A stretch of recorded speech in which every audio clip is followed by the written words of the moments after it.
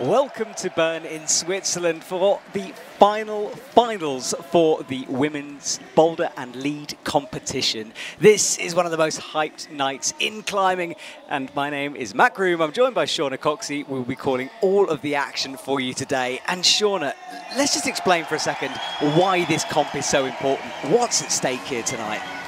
Well, Matt, it is the Olympic selection that is at stake. Our top 3 men and top 3 women at this event will be getting their Olympic spots. So the top 3 women on the podium, those athletes are going to Paris 2024. That's what's at stake. It's crazy to think of that. We gave away some Olympic tickets last night for the speed competition, and tonight our podium finishers will each receive one, and of course that winning position. And something that you mentioned to me is Serato especially, he was saying that he just wants to win this thing. He doesn't really care about the Olympic tickets, which blows my mind. Yeah, me too, a little bit. We talk about athletes showing their aspirations, what they want to do here. Many athletes being very vocal about the fact that they are here to get that ticket. Of course, there's a World Championships going on all at the same time, so not only will they get a ticket, they'll get a World Championships medal, but Serato being one athlete who isn't even thinking about the Olympic Games, he is all eyes on that gold medal, but that is tomorrow, and tonight we have the women. Exactly, that men's final tomorrow, and the women are our focus tonight. This was earlier on in the evening, the observation period. There are 4 boulders out there, and the scoring system is a little bit different from a normal competition. I'll explain that. But looking at this wall, different angles, Shauna, and of course, different boulders set, different styles out there on the wall. Really different styles. We've seen the route setters being very specific in each boulder. These boulders look pretty hard, I think. We've been out there on the mats and had a good close look at them. There are some big holds on the wall, some jugs you might say, but the jugs that are on the wall are far apart, and they are put in these positions that make it really, really difficult to hold on to them. And then you've got some teeny tiny holds, some really interesting movements too. Exactly, well that's ahead of us, and you can see how complicated they are on the wall. Lots of holds and 2 scoring opportunities, 2 zones, and that's because this comp is a new system where we're scoring the boulder out of 100. 100 maximum points, 25 points per boulder, and that will be added to the lead later on.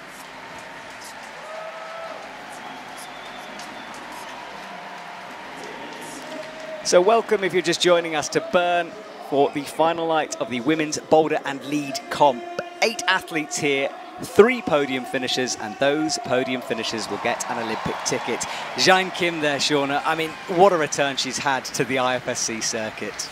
Yeah, what a return she's had, and it is just so amazing to see her in her comfort zone, looking really strong, and just showing what athletes can do. She's a mother, she's had her child come back to the event. I'm going to mention it every single competition that she is in. It's incredible. But also we've got next to her Annie Sanders, significantly younger, less than half her age actually. Annie's 16, Diane 34 I believe. So yeah, it's a mixed field out there. It really is. And then next to them, Jessie Pilz from Austria, her eyes looking at this huge crowd here in the auditorium, which are heating things up. And Miho Nanaka, I mean, we have many Olympians in this final already, and Miho, one of those. Yeah, both Jessie and Miho, Olympians competing in Tokyo, but Miho winning a medal at the Olympic Games, and also coming back to the medal-winning IFSC stage this year with a gold medal in Boulder, so definitely one to watch here. She is, and then Brooke Rabatu comes out onto the stage with a big wave, standing in her designated spot, 22, and a pretty talented athlete. Talented athlete and also an Olympian. Yeah, she's one of our 4 and looking in her own zone, dancing around on stage there. Our judges down there, we catch a glimpse. And next up, Oriane Berton. Well, not an Olympian, but someone who certainly wants to be. Not yet, and you know, some of the athletes that we're seeing out here, they weren't old enough to qualify for the previous Olympics, so definitely not worth counting them out. Yeah, and she's looking calm and collected. A big moment for the young athlete, though. And then finally, next, I should say, Aimori out onto the stage. Aimori is incredibly popular within the climbing community. People love supporting her. She is, and interestingly doesn't have Instagram. So I look at all the athletes' social medias ahead of this event to see what they're sharing, see where they're at and how they're feeling, and try and share bits of that as we do the stream, but yeah, nothing on Murray. However, I do see her at breakfast every morning, and she's been seeming very, very happy. And finally, Janja Garnbret, she's our defending Olympic champion, and she'll want to add another to that.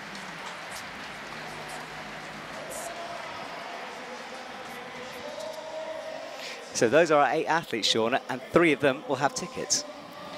4 Olympians in there, 3 people getting Olympic tickets to Paris tonight. It feels like the pressure and everything has just been mounting and mounting throughout this competition. We saw yesterday our speed athletes, the top 2 men and top 2 women, get their Olympic ticket. It suddenly all feels very real. Well, let's have a look at how these athletes got here with the highlights from the semi-final.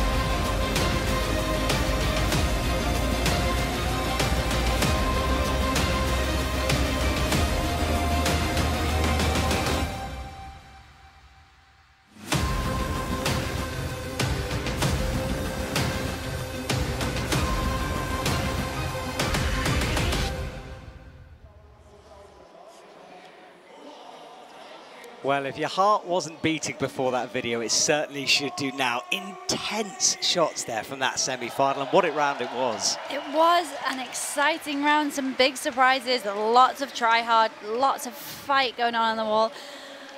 Oh, it's going to be a wild show tonight. It is, and those are our top 8 athletes. They're introduced earlier on, but just a chance for you to get another look at them. Jeanne Kim qualifying in last place, so she'll climb first. Janja Garnbret in first place, so she will climb last, and that is Boulder 1. And Shauna, a good opportunity for us to look at these zones, the new scoring opportunities. Yeah, the scoring is very different to a Boulder competition, so a Boulder World Cup or World Championships, and it's different on the lead as well. And that is because we are combining 2 sports, so lead and Boulder together. You can't do that on a multiplication system with rankings. It just doesn't work. Too many ties, too many opportunities for ties. So a point system was invented. Lots of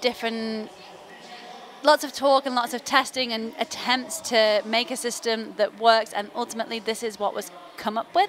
And it, in my opinion, it is the best. It's not perfect, we know that, but it works really well to get a great separation and really test and push the athletes to the absolute max in both of these disciplines. So yeah, different, Maybe a little bit tricky to get your head around in the beginning, but as it goes on and as the competition progresses, it becomes very clear and actually really easy to see what the athlete needs to do to get to a certain position. So 5 points for that first zone, 10 points for the second, 25 for the top, and minus 0.5 on every attempt to those scoring opportunities. If you get it, it's locked in. That's your score up to that point. That's the basics. It's, as you said, complicated. But Zhang Kim is on the mat. She's underway, and we're underway.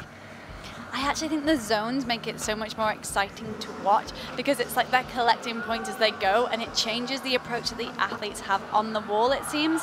A great start from Jayan, a little wobble on the first attempt, but to compose herself and get that toe hook catch on the second attempt was really great from her. Yeah, she's into that starting hold, crosses through to a fairly good right hand, but now this move camming those feet in between the two volumes. Yeah, so she's putting her foot in and then twisting to create a locking mechanism with her foot, which allowed her to be really stable through the hands, and then she hits the 5 points. So she's into that 5-point margin. She'll get minus 0.1 for that first attempt. Falls coming through. That's a big right hand over there. It is a huge move. Standing underneath it, you could see just how far it was, and it's interesting because if you look at this climb, initially you see a series of jugs of really positive in-cut holds, and it can be hard to understand why it's difficult. As you can see, they're put on in angles and positions that just are incredibly awkward and unpleasant. But if you find the right position, if you find the good flow, it'll feel good and it'll feel right. So I'm not saying the route setters have set an awkward climb. I'm just saying they've set a tricky climb. If you're listening to the lady on my right, Shauna Coxey, former athlete, master of movement, and she really knows what she's talking about, having experienced it literally on one of these stages before. Shauna now has that left hand on underneath, right hand through with the thumb. You can really see her back foot camming there, and then she releases the foot just as she goes into that dynamic movement. And this is the move she dropped before, a big throw over to the left. Tried a 1-2. She did make an adjustment there, so her first attempt she tried to go one hand. I think maybe when she hit that, she realized that hold was not going to be good enough to stay on with that hand. The setters have said that the intended method is to go 1-2, so to do that first movement and then continue the momentum into the pocket where we can see the 10 zone. So not slowing up at all until she's got both hands in a secure position, and then we'll see her engage her arms and use, like, stop all of her momentum, use that strength to stop her hips swinging. Hopefully, I hope we see her stick that move. She definitely looked closer, actually just missing the right hand there, so it wasn't going to work that time, but easily enough time for another attempt.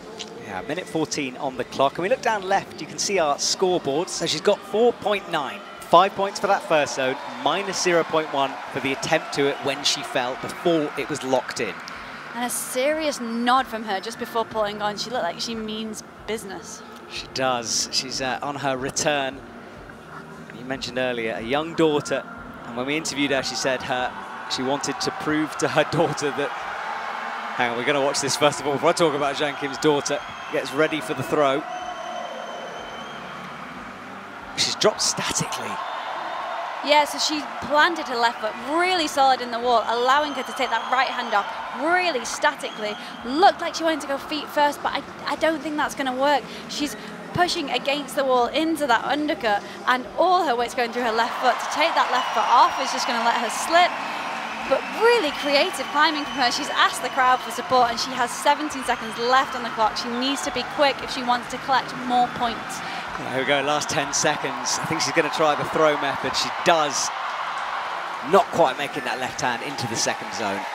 Not quite, but a smile on her face and a huge cheer from the crowd. Now, while we transition, this isn't the athlete's only opportunity to get an Olympic ticket. There are competitions coming up as well. There are many competitions coming up. There are multiple ways to qualify. There are 20 spots available for men and 20 for women in the lead and boulder. This is the first where the first 3 spots are awarded, and there are then the Continental Championships and the Olympic Qualifier Series coming next year. Continentals this year, Olympic Qualifier Series next year. Yeah, there's lots of climbing ahead of us as they try to get in, but this is their first opportunity. And Zhang Kim, the low zone, not the high zone, on her first boulder.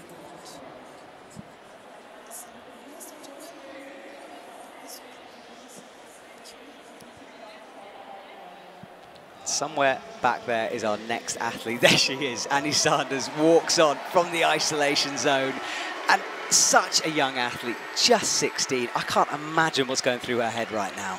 Yeah, she is an experienced athlete in youth competitions. We've seen her have incredible success on the youth circuit. However, the transition to the adult, to the senior circuit, to the World Cups, does feel like a big one. However, Annie climbs with so much composure, so much accuracy. You just saw her flash that first move on the biggest stage that there is.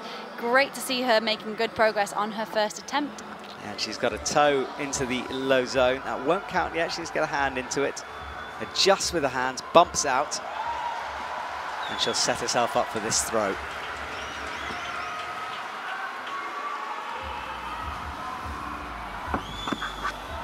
We could see her hesitating there. It was like she wasn't sure which method to commit to. I expect she thought maybe she could go one hand, but she has that 1-2 in her mind.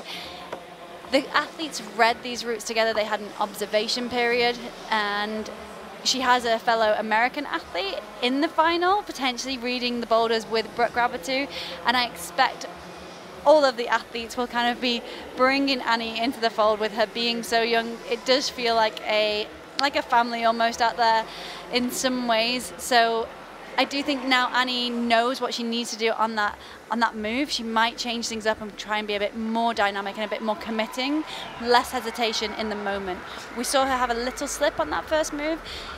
Sometimes when your eyes and your focus is on that later move, it can be possible to slip up a little bit, but she did pull back on and get it on the next attempt. So she's in once more to this move. Powerful early on in the women's competition. She's eyeing it up. She's got 5 points already. Wants that 10. Sets herself.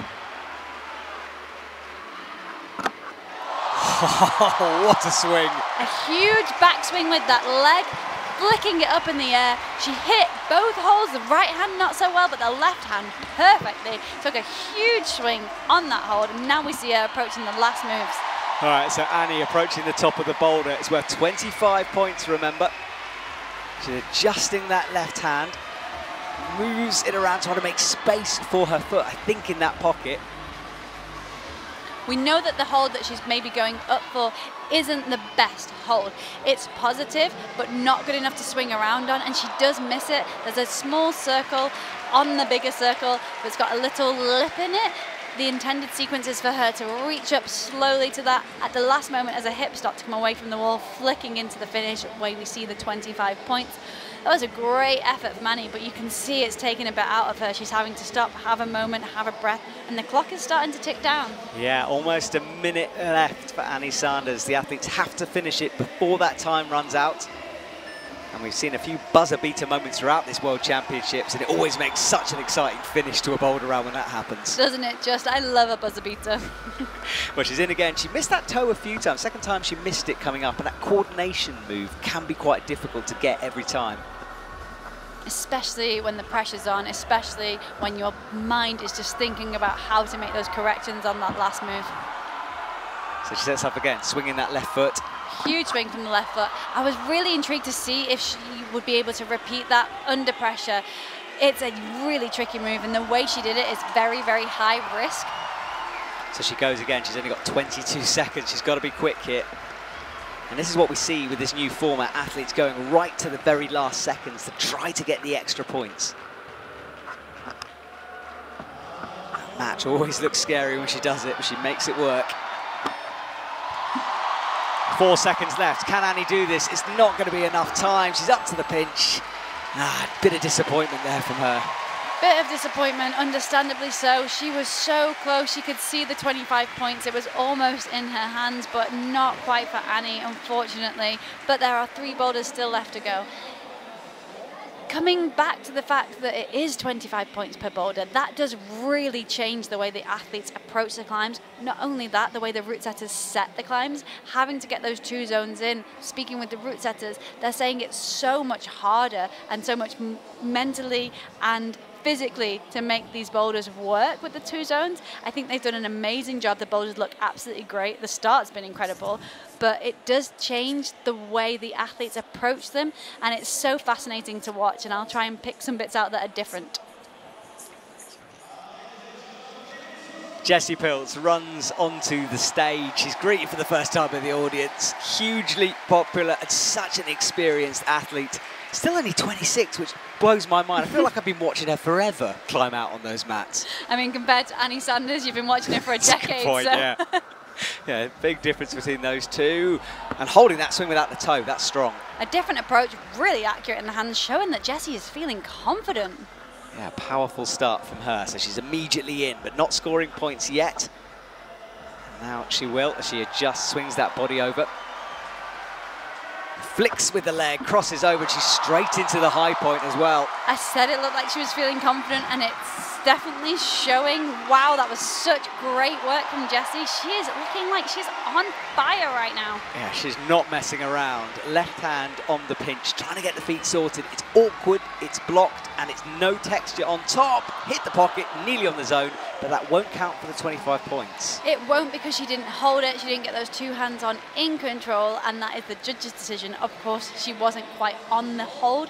We know that the second to last hold isn't super positive. There is a little lip in there, but she can't swing around on it. So I think for Jessie now, she will take some time, because that was such a great first attempt. I really hope we see her move through that section again and get another attempt at that top move. It looks like she's definitely capable of it, and I think she'll know that too. And you can see her looking at the clock, checking the time, taking it all in, her eyes darting around, taking as much information in as she can. Not only does she need to come now and do that last move, she has to repeat everything that she just did, and we know these moves are high risk. Yes, Jessie looks confident, but she had the buzz and the energy of doing that on her first attempt. It's different when you've got to pull on and repeat something with knowledge. It adds the pressure. Yeah, absolutely. And she's got to recover as well between it. I mean, only 4 minutes to go, so 4 minutes in total. We're coming up to the 2-minute mark now. Just the difference between that method and Annie's is so interesting to look at. But you were saying, you know, she's got to recover. That method does look more physical. Hits the high zone, gets the score again, but she's already got that to her name, remember, so it's all about just the top of this boulder now. Wow, that's really interesting beta from Jessie there. A little beta break, I think. I don't expect the root setters tried that method. Such great work from Jessie. She is happy with that. She gets that 25 points. She will have a decimal point next to her score because she had those attempts. Each attempt is a minus 0.1. So Jessie's high up on the leaderboard. She jumps up. 24.9 is her score, followed by Annie Sanders on 9.8 and then Jane Kim on 4.9, which actually, for the benefit of us and the audience watching, is a great way to explain the system. We can see it happening there in front of us. Yeah, and suddenly it becomes really obvious just how important it is to go and collect the points. Obviously, sounds a lot more simple than actually being on the wall and doing it. We saw during the semi-finals, Janja doing something pretty special.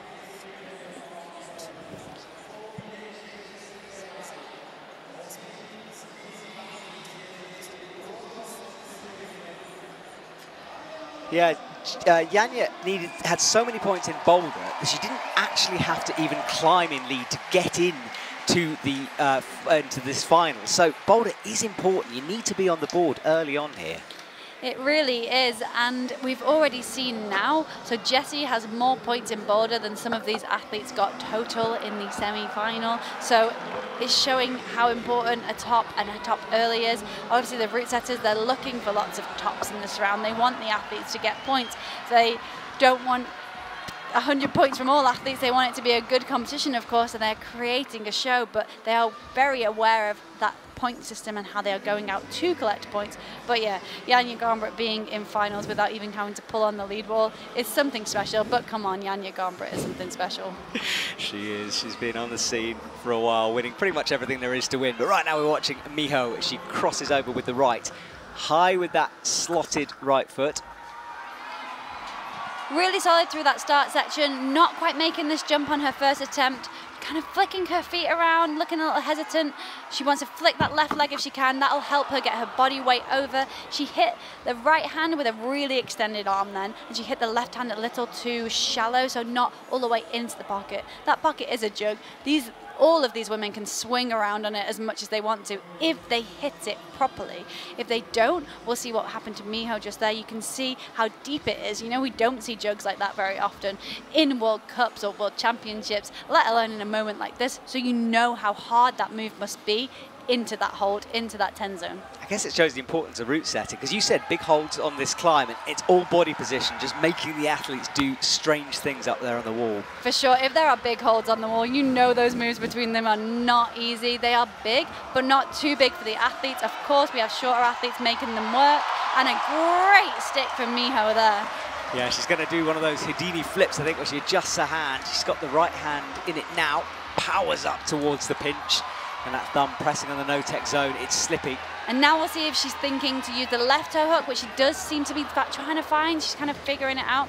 You see where the 10 zone is on that big blue volume. Underneath it, there's a smaller one, and that is to stop the athletes getting a really positive toe hook in. However, there is a slight toe hook on the left. So yes, Jessie used a right toe hook, but it's set to use a left toe hook, and a toe hook is when you put the top of your foot underneath something and try and gain some pressure to alleviate how much weight is going through your arms, making the climb feel a little bit easier. For someone watching at home, that toe hook of Jess's seems obvious to them watching. So, but Miho doesn't know that that's even a possibility. She might not have seen that at all when she's looking at that boulder.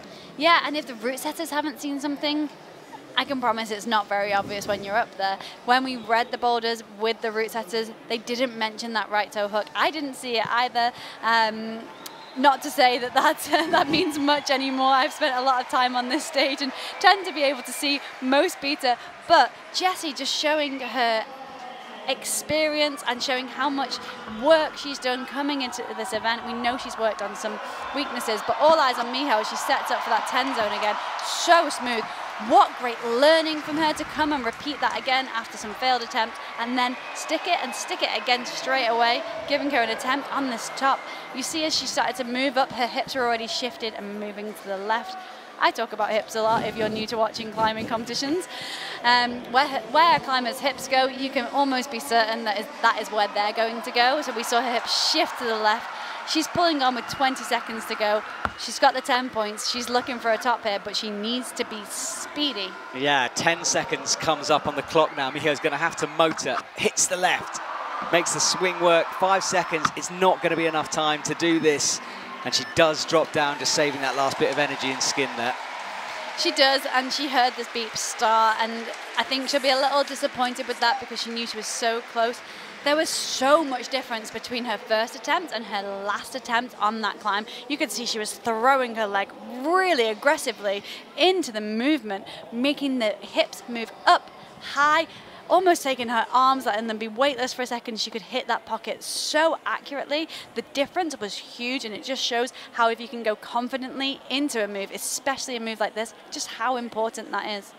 Well, we're watching a replay of those first few moves. That huge leap over to the left. Our cameraman camerawoman further away. No, he's a cameraman further away from the climber than it looks. So never in any danger of getting hit there.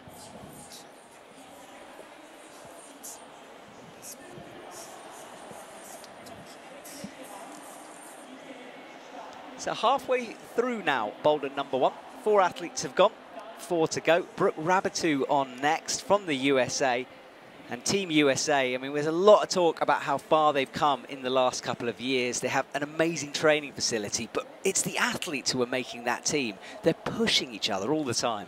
They sure are. Team USA gaining an Olympic spot with Emma Hunt's incredible performance last night in speed. If you haven't seen that, do go watch it. It was exciting and eventful. But all of these athletes, we're watching them on stage and we're seeing such a small snippet of what they have done to prepare themselves for this moment. They train relentlessly. There is so much time, effort, preparation, dedication that goes into this moment. So yeah, it's almost hard to describe how much this means because of all that preparation, because of the intensity and everything that surrounds this event. Here we start to get a look of Boulder 2, and that is because this finals is a little bit different. So we will see 2 climbers on the wall next. Our first 4 climbers have competed on Boulder 1, and then we'll see Jae Kim come out on Boulder 2 and Brooke Rabatu on boulder 1. So even more action for you to keep an eye on. And this boulder involves, or potentially involves, a move that we've seen before in Innsbruck. The twist on the slab, the turn towards the audience as they rotate through the boulder. It's not the only method, but it is actually the easiest way of doing that climb. And I can't wait to see if they spot that. I can't wait to see if they spot that, but I'm also so fascinated to see how they're going to move through this slab. It's very delicate, and then it's a bit more feisty, and then delicate again towards the end. And I say delicate because they're going to have to be very precise with their foot placements, really, really smooth through the movement, and hold those final positions really perfectly in order to not slip, in order to not move. It's going to be a great watch, this slab, I think. I love slab climbing. I think it's going to be really fascinating. But also we get double action for the first time in this final, so it's going to be a lot going on quite soon. Yeah, this final, different in a few ways, point system and this double method of doing it. But it just means that we can move things along quickly. And also, we just get to check out more climbing, which is good to see. So the next athlete on that blue boulder will be Brooke Rabatu. So she'll be out next. And then Zhang Kim on boulder number 2.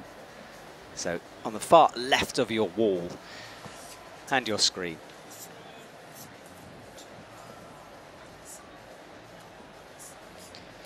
Not quite sure what's going on with this pause right now. I would imagine there's people running around behind the scenes sorting something out, but we'll let you know if we're updated. But while we're waiting, we can have a chat about that speed competition last night, because there are certain things we expect.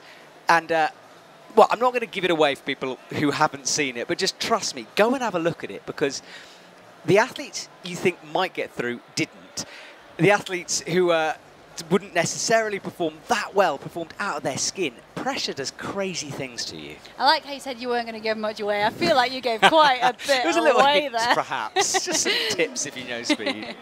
Yeah, it was a wild night, and I want to say a huge thank you to the crowd in Bern. Wow, they have been insane. We've had over 8,000 spectators at every event, or an average of 8,000.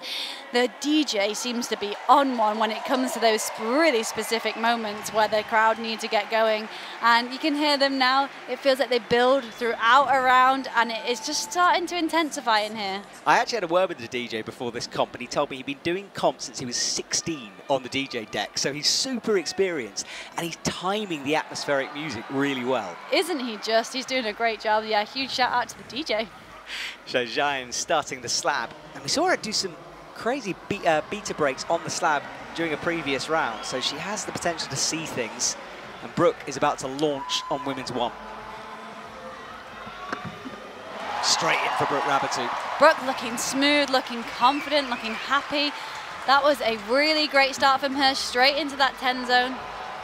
She's up with the left-hand pinch, makes room, changing that right hand into an undercling. I wondered if we see any athlete try and get the foot in the 10 zone, if it was going to be one of them, it was going to be Brooke first, I thought, into that hold that is not a good hold at all, matching the 25. A great start from her. She is looking comfortable. She is calm and collected from Brooke.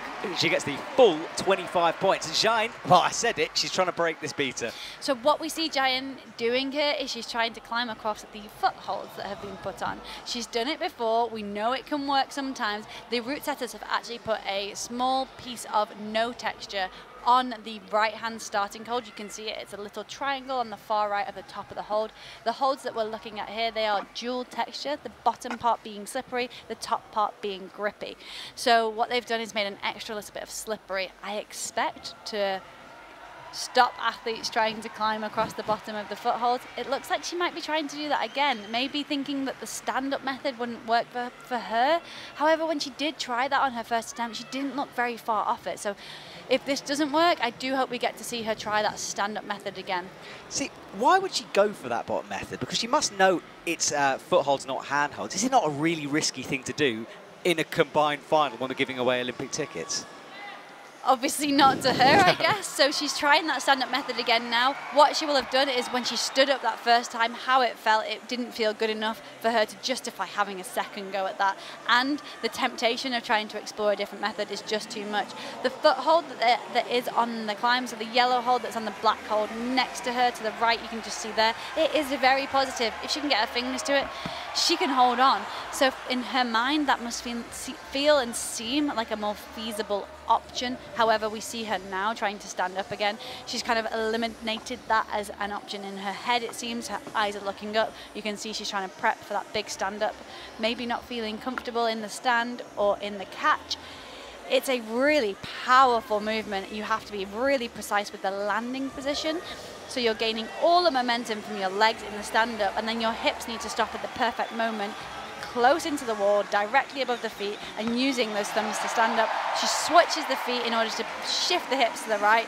A really, really good movement from her, and such great learning and maturity in her ability to figure that out her own way. However, she does only have 50 seconds left on the clock.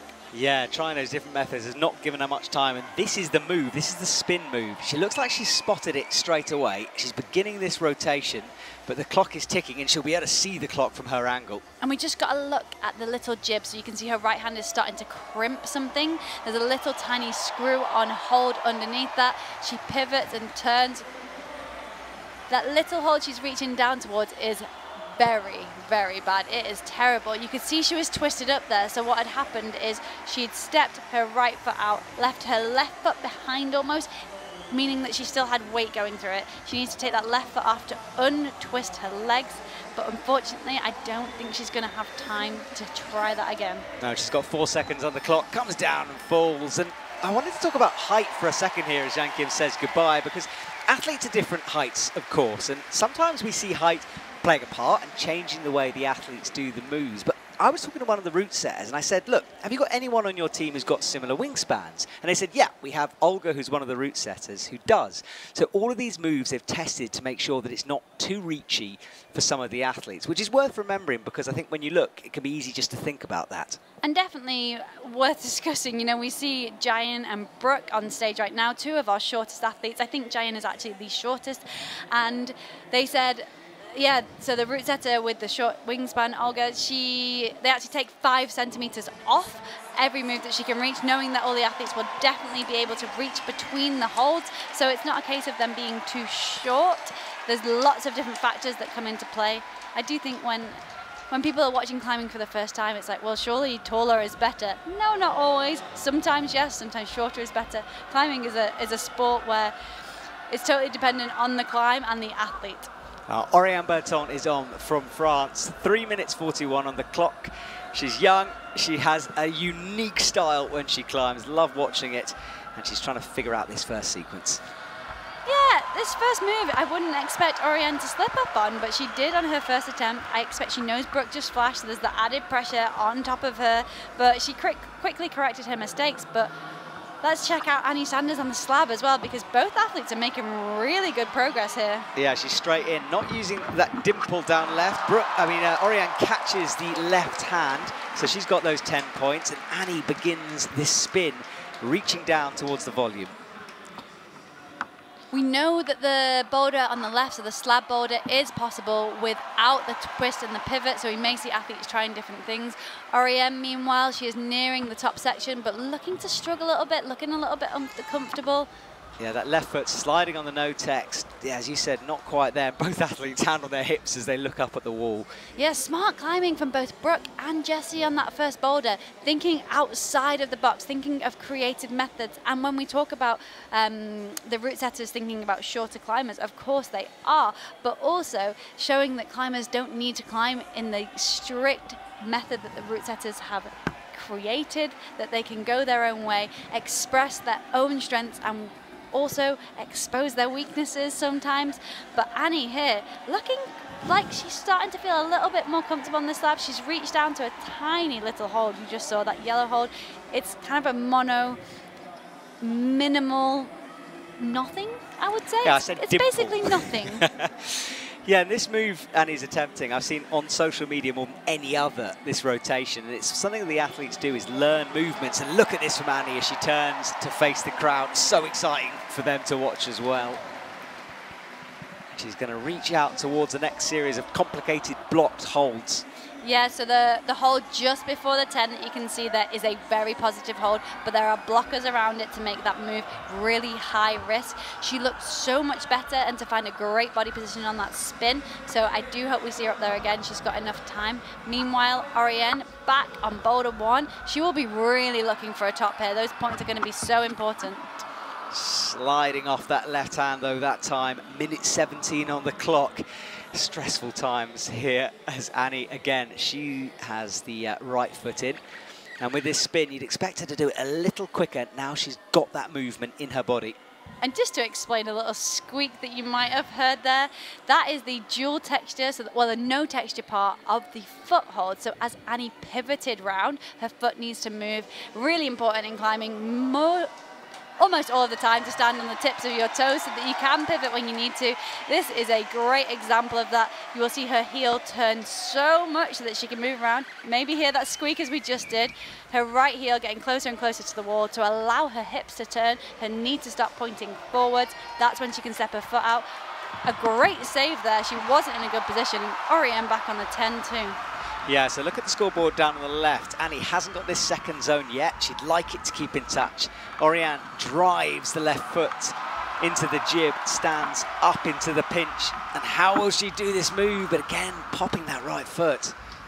Or popping the right foot, I said, not again. A big surprise from Oriane. We don't see her fluster often. We don't see her fail on boulders that have been topped by other athletes often.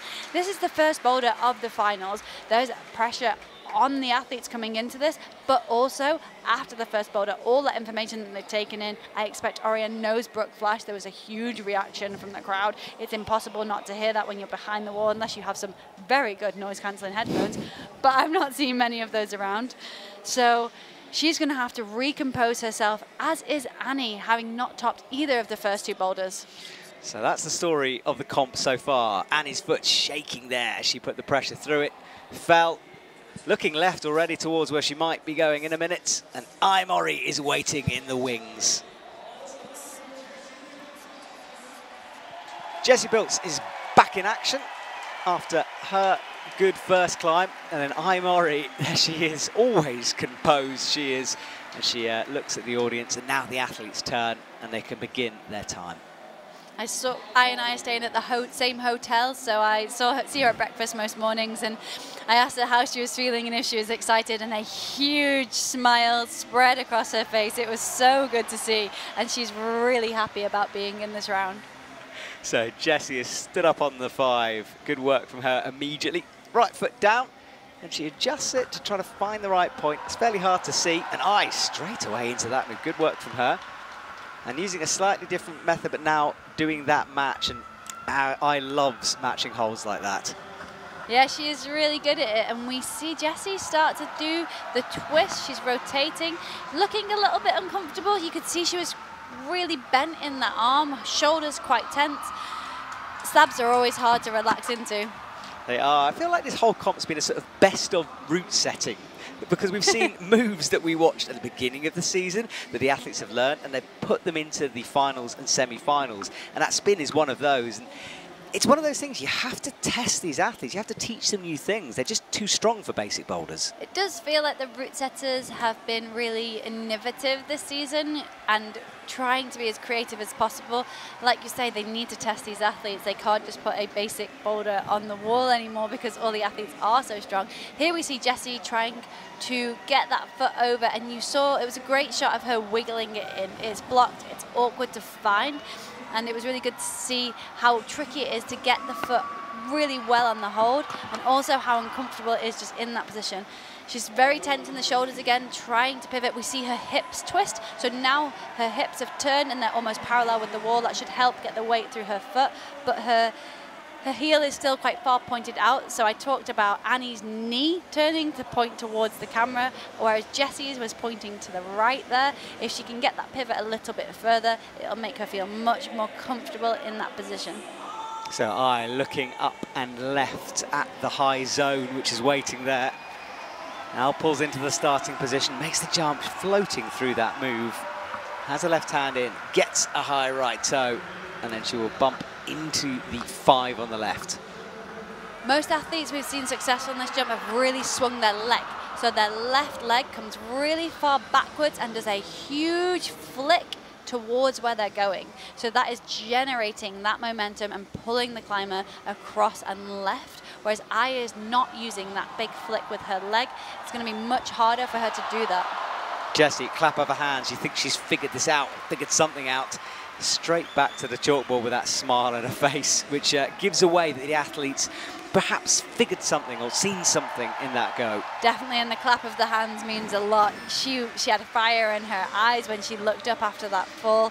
I think she might know how to do it now. All right, so she has a 53 seconds to get this done. That's the dimple. Somehow she's got 2 fingers in it. But she's trying a different method. She's crossing through with her foot. We know this is possible. We've been told it's not as easy, but it is the way for Jessie. Great climbing from her that she's able to figure that out as she's on that stage. It's not an easy thing to do, but finding your own method is the exact thing you need to do in that moment. Can she stick the 25? That's massive for Jessie. I mean, look at her score jump in a sec. And remember, every score point they get here is added to that lead. The further they can get up that scoreboard on Boulder, the less work they have to do in lead later on. It's so important as a progression.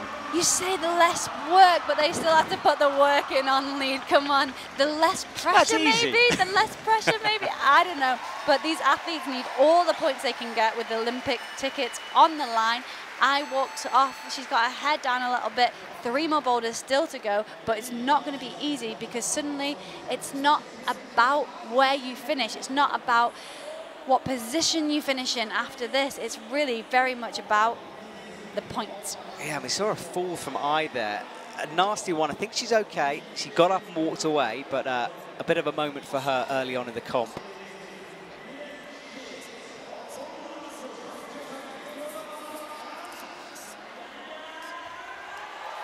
Now, the lady running on will be familiar to you if you are an old hand at comp climbing. If you're new to comp climbing, well, she's simply one of the best in the world, if not the best, and I'm standing on the fence with that one because I'm trying to stay neutral. But Janja Garnbret has had a heck of a competition so far. She cruised to a Boulder victory, second in lead, but watch this woman on a Boulder wall. But will pressure start to play its part in Janja Garnbret's psychology? We know she's human, and this is a huge moment for the Slovenian athlete. It sure is, but she's looking comfortable, she's looking happy. We were told that some of the athletes might be strong enough to do this statically. If you were going to put money on one doing it, it'd be Janja Garnbret, and she is looking smooth right now, as is Miho Nanaka. Yeah, such confidence at the moment from both women, but Janja reaches up, holds the dish. What finger strength to stick that. That's almost impossible to hold that move. We saw the foot slip, we saw her hold the hold we were told isn't possible to hold without going quickly, but Janja Garnbret does it. Meanwhile on the slab, Miho into the 10, I believe on her first attempt. This is really good climbing, not opting for the spin, committing to her method that she knew would work on her first attempt, but we know this last move is way harder than Jessie made it look. It's easy to slip up. Miho starting to go static. It's supposed to be a big dynamic stand-up into a really precise position. Hopefully she sticks it. She's going to stand, reach the bottom foot, not leaving the hold. She needs to stand up and onto that right foot. The hips were too low. We need more power from that lower leg to get her up onto the right leg, and then a really precarious position to finish. That was a great first attempt, and she still got so much time on the clock. So, yeah. I think Miho can do this. I really hope we see her attempt that last hold and find that right position. So 2 minutes 17 on the clock. Miho Nanaka sitting in 4th at the moment with 19.8. Jessie Pilz 49.6. I'm reading these scores, but of course they will change a lot with 2 boulders to go, and athletes have yet to climb on boulder number 2. Boulder number 1 is done now. Janja Garnbret was the last athlete there, so we say goodbye to that. Plenty of climbing ahead. Yeah, next rotation we'll see Jane Kim come out on boulder 3. Meanwhile, all eyes on the stage. Miho Nanaka gets the stage to herself on boulder 2. She's posted on Instagram that she is so stoked to be here to push to her limits on the wall once again. Let's do it. So here you are, Miho. We want to see it. We do. Now's the moment to shine. 1 minute 34 left. Into that dimple. 2 fingers pinching it. Different to Jessie, she's gone for a foot swap. We know that hold is blocked. We know how hard that foot swap is, holding the dimple, making it look like a good hold. There is nothing there at all, but really smooth climbing from Miho. Yeah, the setter said you have to have strong feet to do it like that. What's her feet like for this move? She needs to stand up high into the final. She pops that foot, comes down. Still a minute left though, still got time. Yeah, still a minute left. I wanted to see her definitely have a good go at that move. A minute does feel like enough time for her to get through it, and I think she thinks so too, because she's very casual, she's brushing the holes, she seems really composed, the clock is ticking down. Come on, Miho, get on the wall. 46 seconds now. She brings the right foot. This press, easy now for her. Thumbs in action. See if she does the foot swap again. Has the right foot drilled into it, into the dimple. Watch that left foot. It's risky, but she makes it work, and kicking over to the right to stop the fall. Hits the 10. Remember, she already has that. It's just the top needed. And you can see how bad that foot is. Just that jib in a no-tech zone. Yeah, it's really tiny, and she has to stand up really tall. She swings out. What we saw Jessie do, she hit that hole. She brought her other hand up really quickly, flipped the right to compress between her hands. Miho went up one hand, her left arm started peeling. Her body weight just pulling her away from the wall. And unfortunately for Miho, she had 25 points in her hand, but she doesn't get to collect them. So close. I love the way you described that. You said it before, 25 points in her hand. Needs to match, though, to get the points. Now let's watch Janja again, because she did this pretty quick, that Houdini flip. And that replay doesn't show how hard she had to hold the right hand. Such finger strength. Also, the fact that she slipped, she didn't fluster, she didn't worry, she calmed down, actually straightening her arm, so fingers working a little.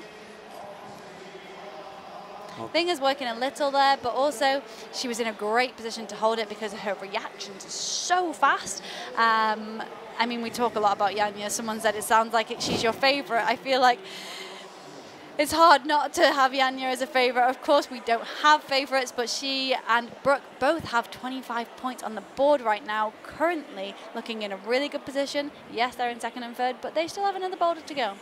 And this is boulder number 3 we're looking at here, and it's the powerful one of the set, perhaps. Big moves between slopey holds, and when myself and Shauna were out there on the mats earlier on, you could feel the heat, and I'm concerned about friction. I'm just putting it out there.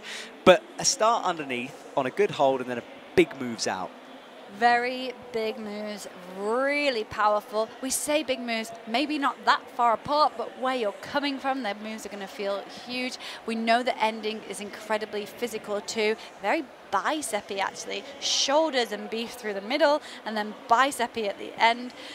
It looks like a battle to get the 25 on this.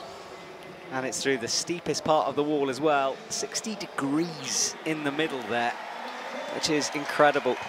Right, so Brooke runs all the way to the end. I'd love to see what's in Brooke's bag. I know she's got many things in there. The athletes are allowed to carry on certain items. It's pretty personal what they carry on. And then Jane Kim on women's number 3.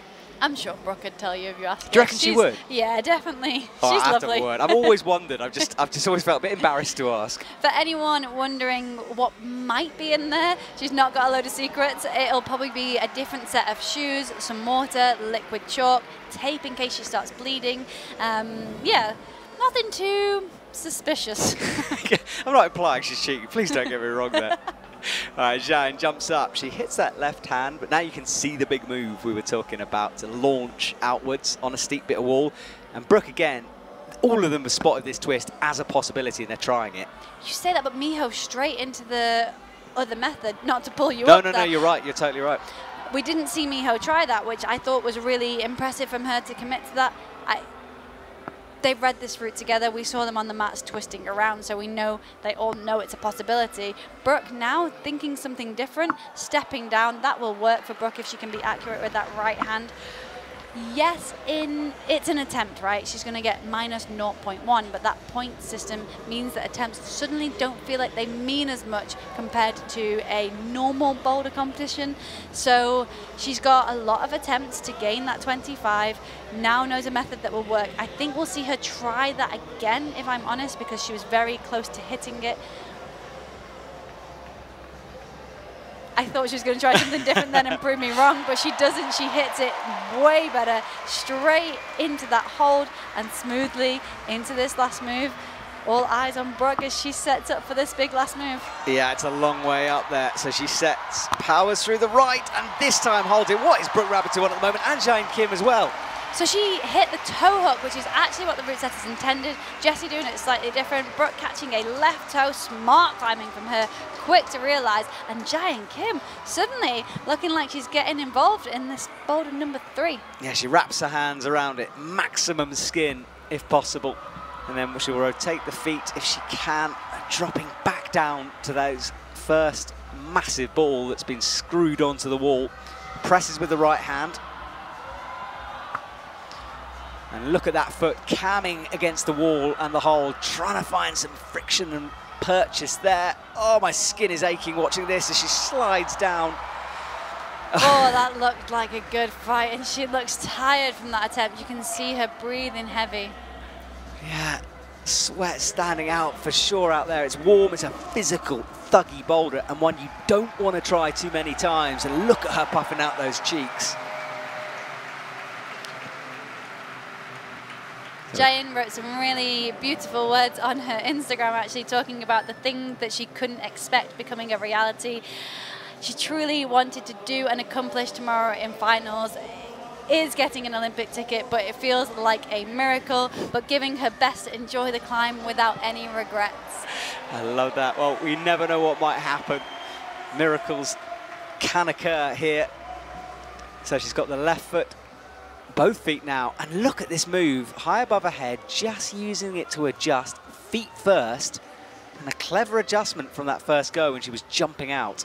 You can see here she's got her right foot hooked on the volume. She's got a heel hook, and then she cammed it in, and then she changes it to a toe. She's so good at adjusting her body and how she uses her hands and her feet. Really wise in her movements and really technical in her ability to use her feet to keep her on the wall. But this climb is proving way too physical for her today. She gets a big reaction as she says goodbye. Not too many points on the board yet. Should want something out of that final boulder. Needs a top really to add to that score. And the brushes come on. Our volunteers, and big thank you to the volunteers for all your work. We've got a video coming on the World Climbing Club, which is our daily show. We're on show number 11 now, which is crazy to think of. So go and check that out for highlights, behind-the-scene content, interviews, and more. That's on the IFSC YouTube channel, so subscribe while you're there. And Oriane Berton runs on. She'll want something better out of Boulder 2, as will Andy Sanders on Boulder 3. Yeah, both athletes not getting many points on the board right now. I do wonder whether they're going to be feeling more pressured because they haven't had a good start, or whether they're going to be more fierce and feisty because they know these points matter. It can go either way, and we will see as they pull onto these climbs now. So Oriane's up into the 5, first time of asking. Drops down to the foot. I can't wait to see which method she'll think of. Will it be the twist? Will it be the foot swap? It's not going to be the twist, and we know that because she's swapped her hands around. So her first, or what she's going to try first, will be staying in close. Now we see her go back, and now we see her change her mind again. She's being indecisive on the wall, but trying different things and doing it very quickly, not wasting energy. She opted for the same method as Brooke there, quite quick, a step through with her foot, not swapping her feet and trying to reach down to that 10. I expect her to try that again because she didn't look too far off. So that's Oriane's thinking process. She might have figured something out here. Annie Sanders, meanwhile, hits the big hold. Let's watch Oriane, see what adjustments she makes to this. We saw her try it both ways. She's got plenty of time, 2:45 on the clock. Annie gets a left heel as well. And Oriane in, good finger strength to drop into that hold. Great accuracy, really good finger strength, like you say. And quickly back on the wall. She didn't take long to rest and reset at all. No, Oriane needs points, and she's not going to get it with that time. Missed the left pinch. And look, we keep talking about you have to hit it with 2 hands, but you need to show control as well. So with the two hands, if you hit the left hand really high and flip the right like Jessie did, yes, that'll work. But if she catches the toe hook, she only needs one hand, just like Brooke. The intended method is to hit just one hand and catch the toe hook. Annie Sanders, meanwhile, the first athlete we see hitting the 5, so the second athlete on the climb, Jane Kim not getting quite through the start, but Annie looking strong right now, but starting to seem like she's having to fight to just stay on the wall because those holds there, they are really bad. They are not in-cut in the slightest. They are slopey, open pinches, and your thumb is on the no texture part of the hold, so really slippery. Oh, Brooke drops down again into the finger move. Sorry, Oriane. Did I say Brooke then? Goodness me, my brain's melting. Oriane gets the right foot up, stands. Can she hit it this time? Adjust with the right hand. That's the match under control. That right hand adjustment was crazy to watch. It was. You saw she hit the right hand. She started to swing out. She bumped again with the right hand. No toe hook needed, no match needed because she had a really good hold on the top of that volume. Smart climbing from her in a high pressure environment where she had to make very quick decisions in order to get those points. These points are so important. Top number of attempts to top suddenly feels like it goes out the window a little bit because it's all about getting points on the board. And points on the board is what Annie Sanders is trying to do here, but this boulder, the most powerful, and it will be draining all of her energy as she goes again on it. It's long as well. It really is. It's long, it's physical, it is powerful. It's going to be zapping them. And there's a lead route to go, not very long, so the athletes need to be really clever about how they manage their energy out here.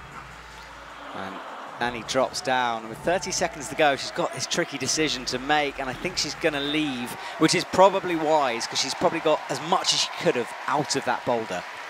Yeah. It's hard to walk away with time on the clock, but on a boulder like that, it is the right decision. Only 16 years old and making incredibly mature decisions out on the mat. So our brusher team assemble, running on, as we'll watch some of the replays from Oriane's attempt earlier on. That was the move I said required finger strength, and you can see the fingers in almost a 90-degree angle. And this was the big bump match. To the top of the hold, brought the left in, showed control, and a top for Oriane.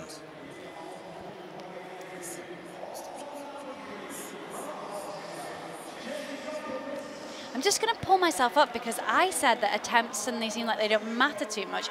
But if we look at the scores, you can look on your app if you have it, there is a very little separation between Jessie and Oriane right now.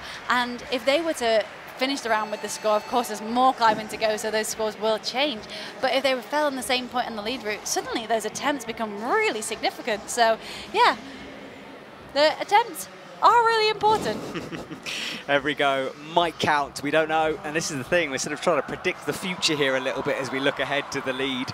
And Jessie has a toe in and now a heel, and Imori on the slab straight up into that press. And as we said, that move, Jeanne made it look quite reachy, quite a long way away, but with some power moves up towards it, finds the press quickly. And also landing in a really solid position. Slabs are often about the position that you end in. Yes, you need the power and the strength to stand into that position, but where you land is really important. Now, Jessie is making good progress early on here, which I think is important on a power boulder like this, because as we saw, the more attempts start to drain you, she makes the match, and she's one move away from the high zone. Gets it with the left and gets that crowd reaction. She'll make sure the scoring drops back down. But she has been awarded it. She's awarded the 10 because she did an adjustment on it. You saw her grab it, bump again, move her body slightly. Therefore, she has the 10 in her pocket. Oh, try hard face, but she goes down. But that high zone, that adjustment, like you said, could be vital here. It is, and we see nearing the 10 on boulder number 2 as well. Great from her, seeing her drop that on her first attempt and then be so much more accurate on the second. She's got one move to go to get to the 25, but we know she needs to stick it. She doesn't. There's a huge barn door, so her left leg was swinging round and round and round and round, ultimately ripping her off the wall. She couldn't bring it back in. There was not very much for her to hold on to. Brooke, we saw catch a toe hook. We've seen a 2 hands on the hold to match. We've seen a right hand bump again. I need to do something different on that next attempt. Otherwise, she's going to feel the same swing that she just did. And I think she knows how to do it because she's pulling on really quickly, not resting a lot at all. No, she's not, is she? Right, well, that's the action going on here. Minute 45 on the clock. See the lead wall in the background. And I chalking up as she starts the journey towards the right. Adjusts with the feet. Drops down to the slab, making that move look casual. Really impressive that she's able to repeat that move after dropping it on her first attempt. Learning very, very quickly and being able to repeat it is so crucial. All right, big press up now, hits the match and holds the swing the second time of asking. Holds the swing, her hips were so much closer to the wall. They were right above her foot, allowing her to put more tension through the hands and control that swing. The left leg coming nowhere near as far round. Great climbing from I, and she needed those points after not the start she would have wanted on Boulder 1. It's amazing in contrast as well with these two bowled at the same time. As I leaves with joy, Jess's face serious with 50 seconds to go on the other side of the wall. And we know this is the hardest boulder of the round. We've been told by the route setters, and we've stood up there and we've looked at them. It looks like the hardest boulder of the round too. So Jess is saying goodbye, 36. That shows how powerful it is, but she's on 59.6. And Shauna, similar rules, I think, to the normal boulder finals. They'll get to see the results between boulders. I'm asking this and I don't actually know. It was a silly thing to ask, but I don't know the answer to that either. I'm going to be totally honest. I don't know with the way that this new system works. I expect not, because we've got so much action going on. There are 2 isolation zones, and in a normal boulder final, you move between the 2 isolation zones. But with everything that's going on, I expect not, actually. I should know, and I'm sorry, I will go find out in the break if that's the case, because it can change things. And usually during a final, they do get to see the scores, so they have an idea of what's going on. So we'll discover that. One thing I want to point out, we've talked about the fact that the athletes are going to be saving energy, so walking away quite early on the third one we've seen, but also what we haven't spoken about is skin management. So in climbing, our fingertips get absolutely shredded. And people will maybe have felt that in a normal gym situation, when in a competition we see a lot of athletes actually bleeding from their fingertips because they leave it all out there. They try harder than you could ever imagine. So that is maybe another reason we're seeing athletes walk away with time on the clock on Boulder 3. Yeah, good point. Different from that semi-finals where it was split between days. All right, so Janja is in on the slab. Miho takes a fall on Boulder 3. Let's see which method Janja uses here. She's into the dimple. Goes back down. Looks like she's adjusting for the pivot, but then changes her mind.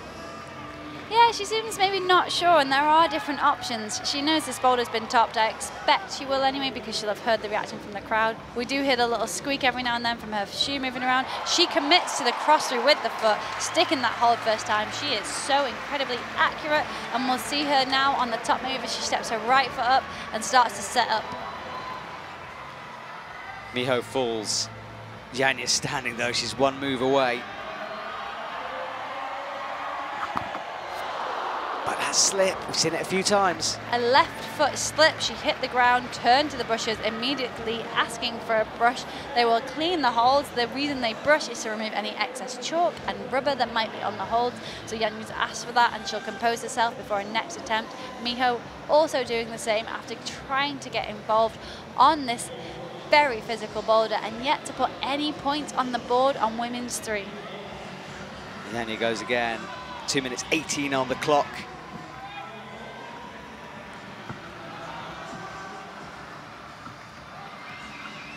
Miho upside down, such a powerful climber as well. She likes a move like this. But much better from Miho, hits the 5, she'll have those points now, obviously with some minus points, and Janja again sticking the 10, about to set up for that final move. She'll be much more precise and considered in her attempt, I expect this time. Her brain and thoughts thinking about the feet this time. Misses the 10 though, but Janja's in on the left. She gets the points, minus the attempt points of course, but a smile on her face, and that is 2 out of 2 for Janja Garnbret, joining Brooke Raboutou on that 49.9 score. I talk about hips a lot, and Yanya's hips were so perfect when she hit that top hold, slightly to the left because they were above the foot, which meant that her hands could perfectly hit exactly where she intended. There was no movement once she hit where her hands wanted to be, getting the point in the bag. So Miho is left alone. Women's Boulder 3 proved pretty difficult here. No one getting it at the moment. Miho is resting, which is smart. She knows the sequence, or thinks she does, and with a minute to go, the athletes do not have a lot of attempts in them on this boulder. Lena Drabella in the background there. One of our IFSC photographers. Do go and check out their hard work. They're up till 2 in the morning last night with the power and speed. Wonderful photos of these athletes who are climbing right now. Miho launches out once more. This boulder looks so burly. Really, you're having to wrestle and fight through this lower section where the wall is so incredibly steep, and then it doesn't let up as you near this upper section. These long holds, they are not in cut, they are not positive. You are just hanging and squeezing as hard as you can, having to use your feet to pull your hips so close to the wall. As we can see here from Miho, she gets the 10, she starts moving upwards, but this next move where she just came off, we know is one of the hardest moves, probably the hardest move on the climb. Yeah, that's where she was trying to get to. So she leaves the stage, and yeah, see some signs out the background. Those volunteers all week, they've been holding up athletes' names with those white letters. Let's see Yanya, that was the first fall, coming down, popping that foot, and immediately she was looking back at that hold again, accusingly. Second time, absolutely nailed it. She gets the maximum points minus the attempts.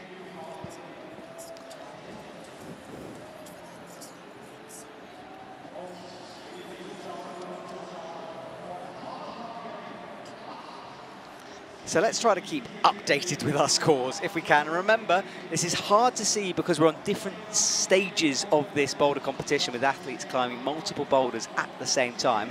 At the moment, Jessica Biltz, 59.6. Yanya and Brooke, 49.9. So they have climbed both of the first 2 boulders. Then Oriane, I'm Ori, Miho Nanaka, Anastasia Sanders, and Jane Kim are our top 8. We've seen all athletes on 2 boulders, so this final is progressing. It's getting exciting, and we are learning more and more just how important these points are.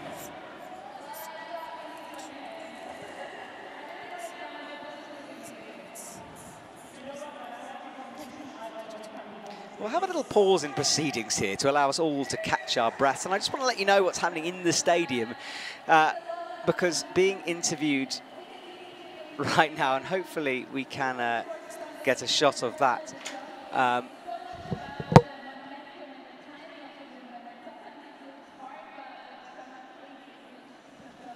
Petra Klinger is in the auditorium getting interviewed in the background. I wanted to mention it, although she's not on your screen, because she's such a legend, sort of saying goodbye a little bit from competition climbing.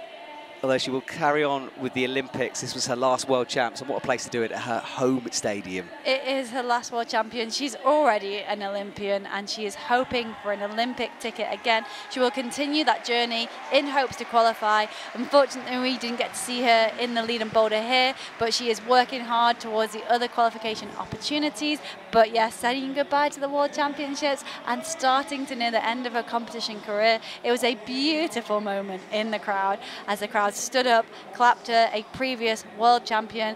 She has done so much for climbing in Switzerland, and I expect a huge reason and part of why we are here for this World Championships in Bern. And Switzerland have welcomed this event, and Bern has welcomed this event with open arms. It has been a incredibly amazing show, so much support from the Swiss climbing community and beyond.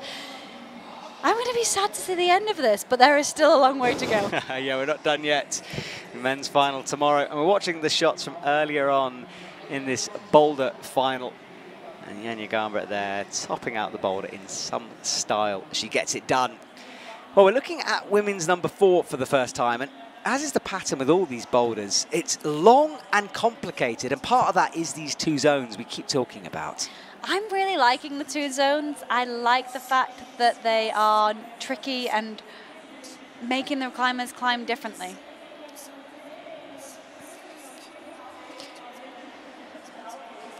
Well, if you're just joining us, welcome to Bern for the Boulder and Lead finals for the women. Here we give away some of our Olympic places. The top 3, the podium finishers, will get a ticket and a medal along the way, of course. And we're just looking at women's 4. And Shauna, we were just saying we're liking these zones, the way they're set up.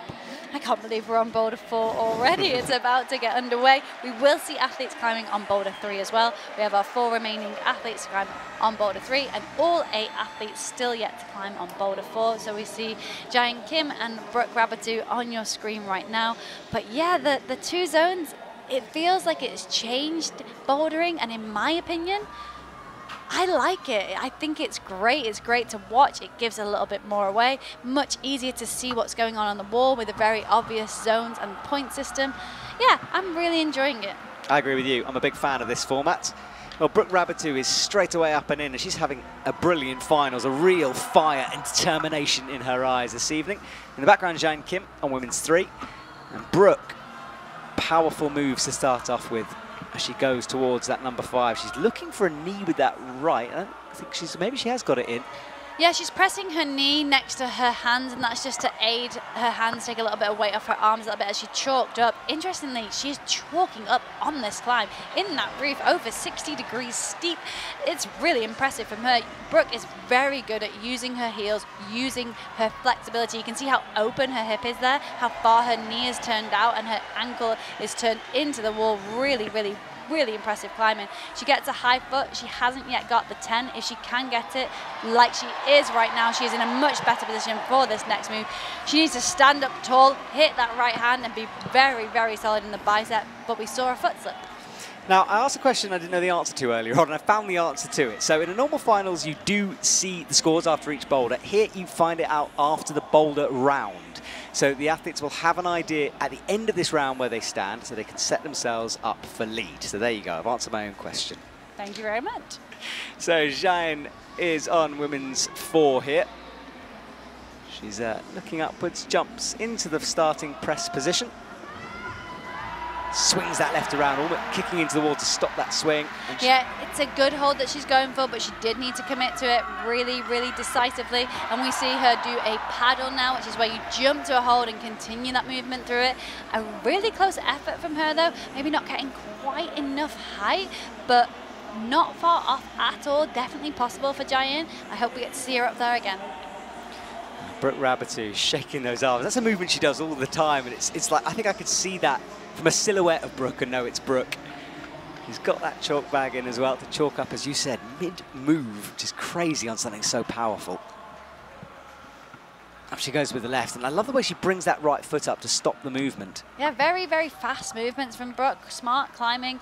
She, like I said, is really good at using everything that she's got, as well as I mentioned that about Giant earlier. This boulder really showing the climbers' strengths, the ones who are able to get into positions that work for them, use their knees, use their heels, open their hips, and make these moves easier.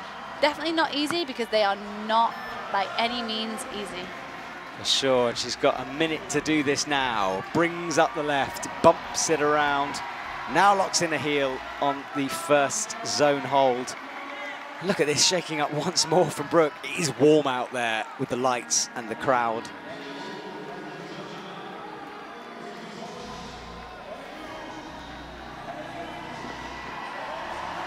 Gets the left foot in, now aiming for the next zone.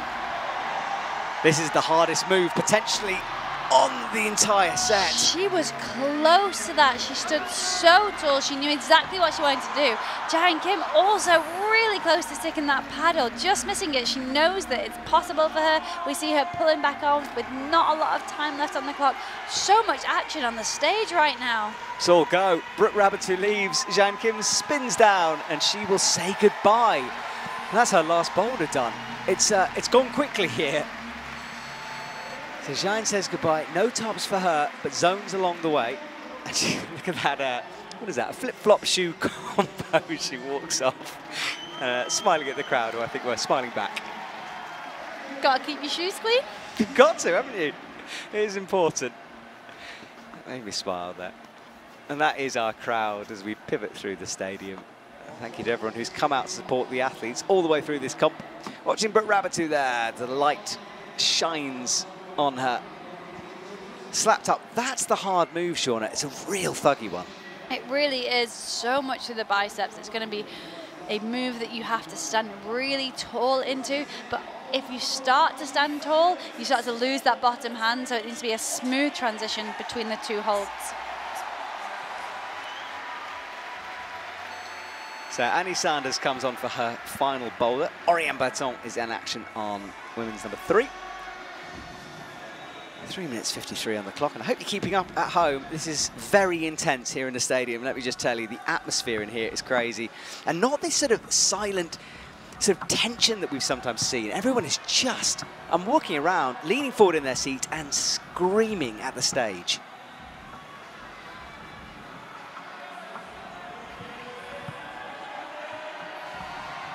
Oriane trying to find that knee that we saw Brooke use so well to chalk up on.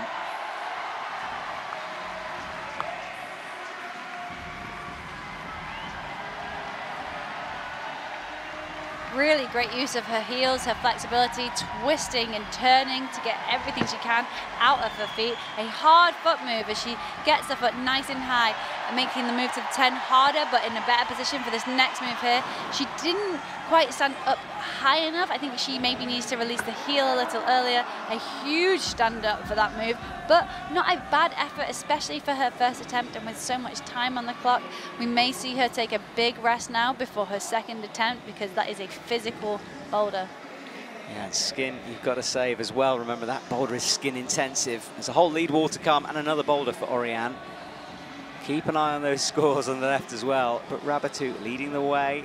Jessie Pilch, Janja Garnbrett, just to give you an idea of where we're at, because as we keep saying, there's 2 boulders in action at the moment. And I think some surprises in the round already, with Oriane not topping the first boulder, and also she's now on the third boulder. She's going to be looking for that 25, but right now we see Annie Sanders setting up for this paddle jump. She did attempt it before and was relatively close. She's getting the hand over, but her body is so far out from the wall. If she can get closer to the wall, that'll make the sticking of the second hold much easier, because it's very slopey. It is, and 1:55. The athletes can see those clocks as well as the audience and you watching at home, and they do keep an eye on it regularly. In fact, our cameramen tend to stand behind them to get that shot of the athletes looking into the lens we love so much. Just to give you a bit of behind-the-scenes action there. Oriane is doing what Oriane does, and Annie Sanders, I think, took some tape off there, potentially off her finger, if I caught that right. So athletes may tape the ends of their fingertips to conserve skin as well. Yes, this is the final boulder of the round, but there is a lead route to come, so much more climbing for these women, and most of them really enjoying a lead rope and will be pushing to the absolute max. We know Annie is not a specialist in either discipline, because she is a specialist in both. Oriane is up, hits that right foot. She's rested for a while before attempting this one. And we're coming up to the minute mark on this round. Drops down and under. Finds the right foot, hits the knee. She's got the reach to do it with the knee in as well, without the adjustment. Climbing much quicker on this attempt. She knows the hold, she knows how they feel, and the body positions that she needs to find to make these moves work. Annie really close on the paddle there, and Oriane stepping that foot up. She's going to reach up into the 10. We'll see her try and stand as high as she possibly can, but we don't see it because of a foot pop. That was so unfortunate. Yeah, clever use of the knee there. She was rocking up as well. Annie's going, though, still. 22 seconds on the clock. The 1-2 spins down. And I think she's going to go again, maybe. She's certainly thinking about it. Why not? Last boulder. Pressing into the roof, jumping into the 5. 10 seconds to go, but a long way to the next high zone. Almost for a brief moment, it looked like she might stick it. You saw kind of her hips stop moving. It looked like she might be able to do it. Hopefully she's able to let the frustration of that go. She'll have some time to process it before the lead route, but a close call for her. She really nearly did stick that. Okay, well, as our logo spins, we'll see a replay of Oriane here. She had the heel locked in. That was her coming down into the light on the front of the stage. Annie Sanders up with the hands and lots of spins like that. Rotating through the air as she fell. Getting closer and closer, but running out of time eventually. And her comp done for the time being for the boulder. Her score locked in for the boulder.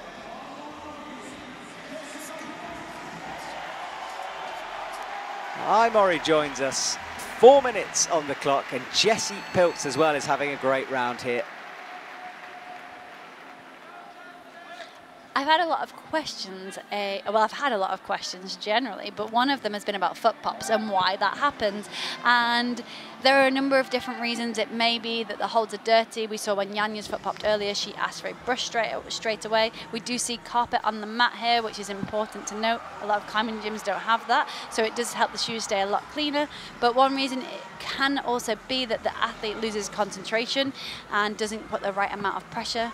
Sometimes athletes put too much pressure or not enough. There are many different reasons for foot pops, but just thought I'd give a few of them there. Yeah, exactly. Shauna's got questions on her Instagram, so you can go and check those out if you want to ask comp questions. She has got quite a few of them, so I'm sure she will attempt to get to your question, especially if there's multiple questions on the same topic. Yeah, I'm trying to cover them generally as we speak and not just pull out specific ones. Don't want to take eyes off the action, that's for sure. As I hits the 10 on Boulder 3. This is a powerful climb, but she is looking really comfortable here. But can she make the next move? She started to try and swap her feet, which is going to be really difficult on holds like that because they're so slopey. Doesn't allow for much movement in the body because you want to be in the perfect position to make them make you stay on the wall there.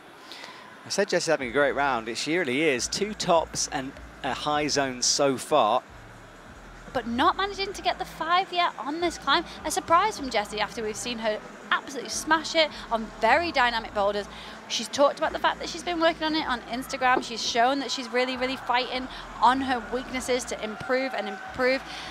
She's not looking comfortable here, but she's got time on the clock to figure it out, and we know it doesn't matter how late she hits these zones. It's all really important points. Yes, attempts do matter, but we see her hit the 5 zone now and set up for the paddle. We know that she's capable of doing paddles. She just needs to stay calm and collected and get her body in the right position. But coming down hard there. Yeah, she did. Similar kind of style to Annie, struggling on that move. In terms of weakness, the route setters have quite specific guidelines on these boulders. They're meant to set a range of different styles. And that's the volunteers I was talking about earlier with the names of the athletes there. Yeah, so different styles on the wall. And I really like that because it tests everything and it also allows athletes to shine in different areas. Yeah, we talked about the fact that it showcases their strengths, but it also exposes weaknesses, like we've said. The route setters have done a great job at setting a range of styles throughout these climbs. I think they've done a really excellent job throughout this entire competition.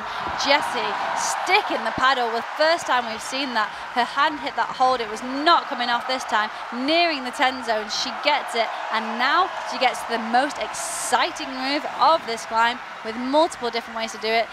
Let's see what she can do with this last move. Out she goes towards the final hold. Hits it with the left. She's taken a while to do that move, though. She's going to have to get it next go with 46 seconds on the clock. Mori, once more, heading towards the high zone on her climb. And all that climbing for Jessie to get to a move like that, if she wants to try it again, she still has to go all the way through those bottom moves, which we know are high-risk moves. Mori with a try-hard face. Oh, so much power slides off. And we have microphones behind the wall. You could hear the skin leave the hold there with a swoosh as she came down. And Jessie as well leaves us with 14 seconds. So Jessie's comp is done, but with a 69, that's a good score for Jessie. I do think it is a good score. We know that she's very, very, very capable on a lead wall, previous lead world champion. So that could definitely be an interesting round for Jessie. So starting to take shape now, the final points. Brushes cleaning the holds. Let's see some replays of this then. This was Mori leaping out. Did really well with this power boulder. 2 fingers there on the intermediate. And this was Jessie holding the swing, kicking the leg back in. And that was the final move to the last hold, but no send for her.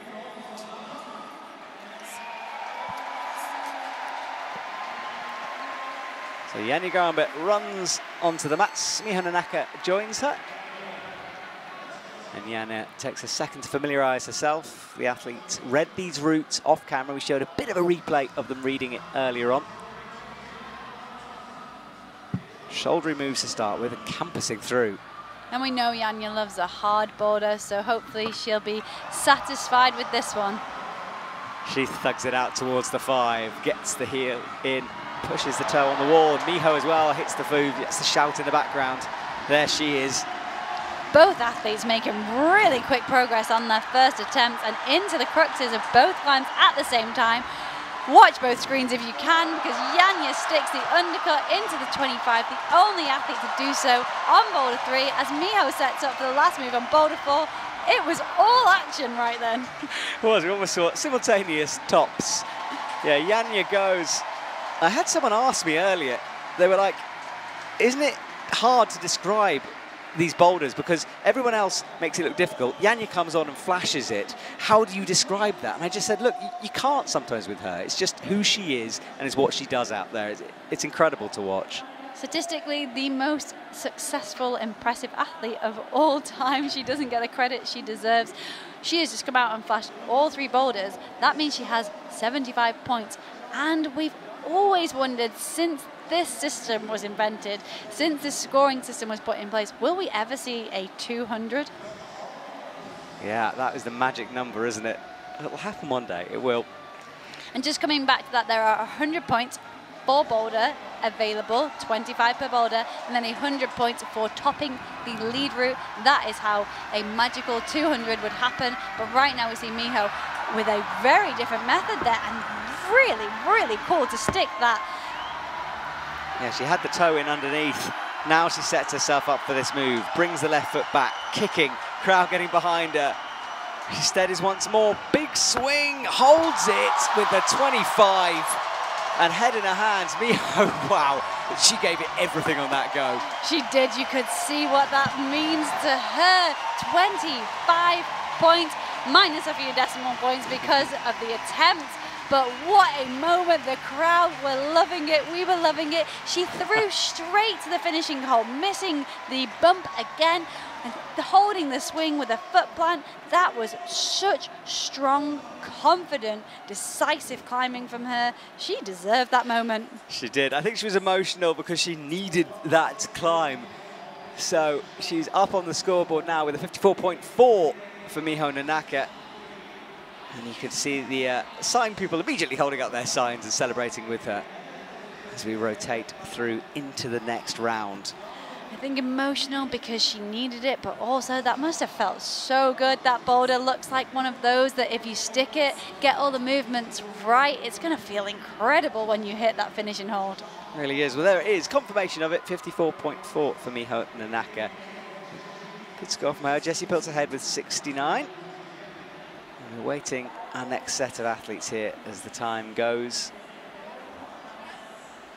Everyone in the stadium taking a moment to go get a drink and just relax a little bit as we pause.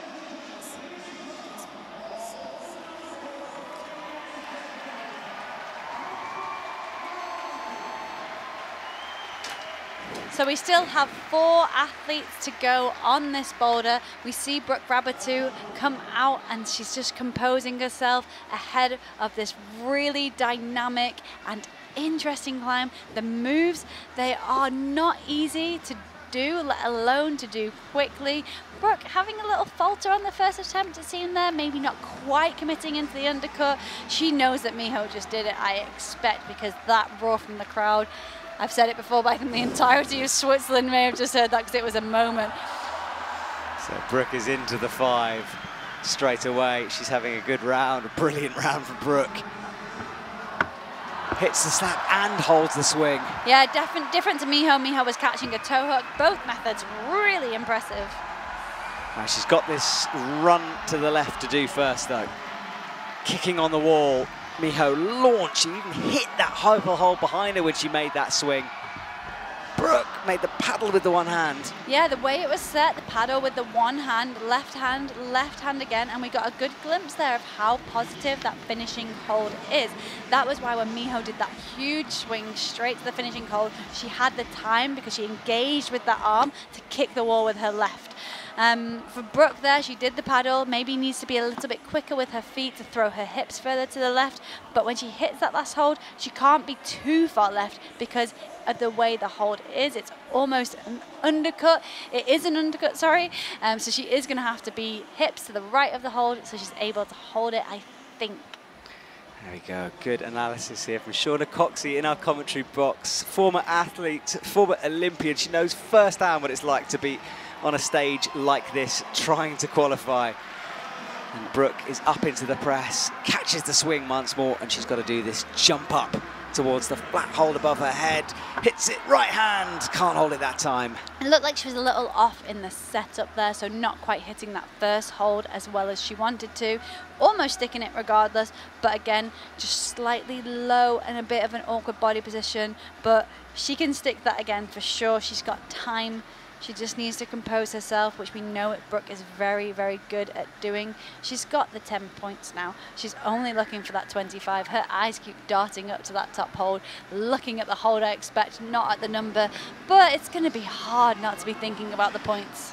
Her mum and a renowned climbing coach was waiting right at the front of the queue of people when I came into the stadium. It's like she'd walked up and sat there for hours to watch this moment.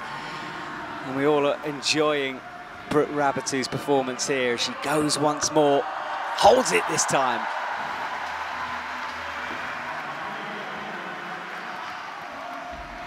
Matches the high zone. She starts the swing with 59 seconds left. And important to note, she's starting the swing. Her right foot is on the slippery part of a huge no texture hold. Unfortunately, not sticking it that time. Currently sitting in the second spot, 69.8. Listen to that crowd support in the background as well. She wants more of it. Falls on that attempt though. Needs to still just make sure of these moves.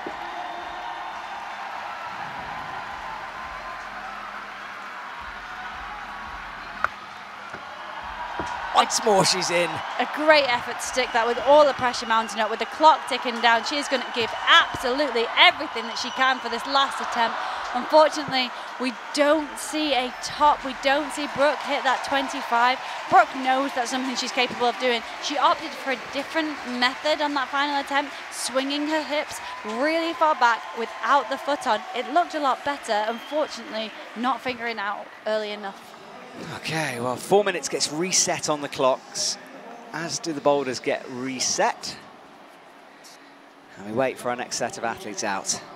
And Brooke is currently sitting in second. Yanya's already ahead of her, and there's only 3 athletes to go after Brooke. I can't take over her in the points as it stands. Oriane potentially could. These points, it all starts to shift around, and it's going to be really important to look at those before the lead route, because it becomes very obvious what you need to do on that lead route to be in that top 3 and get the ticket to Paris.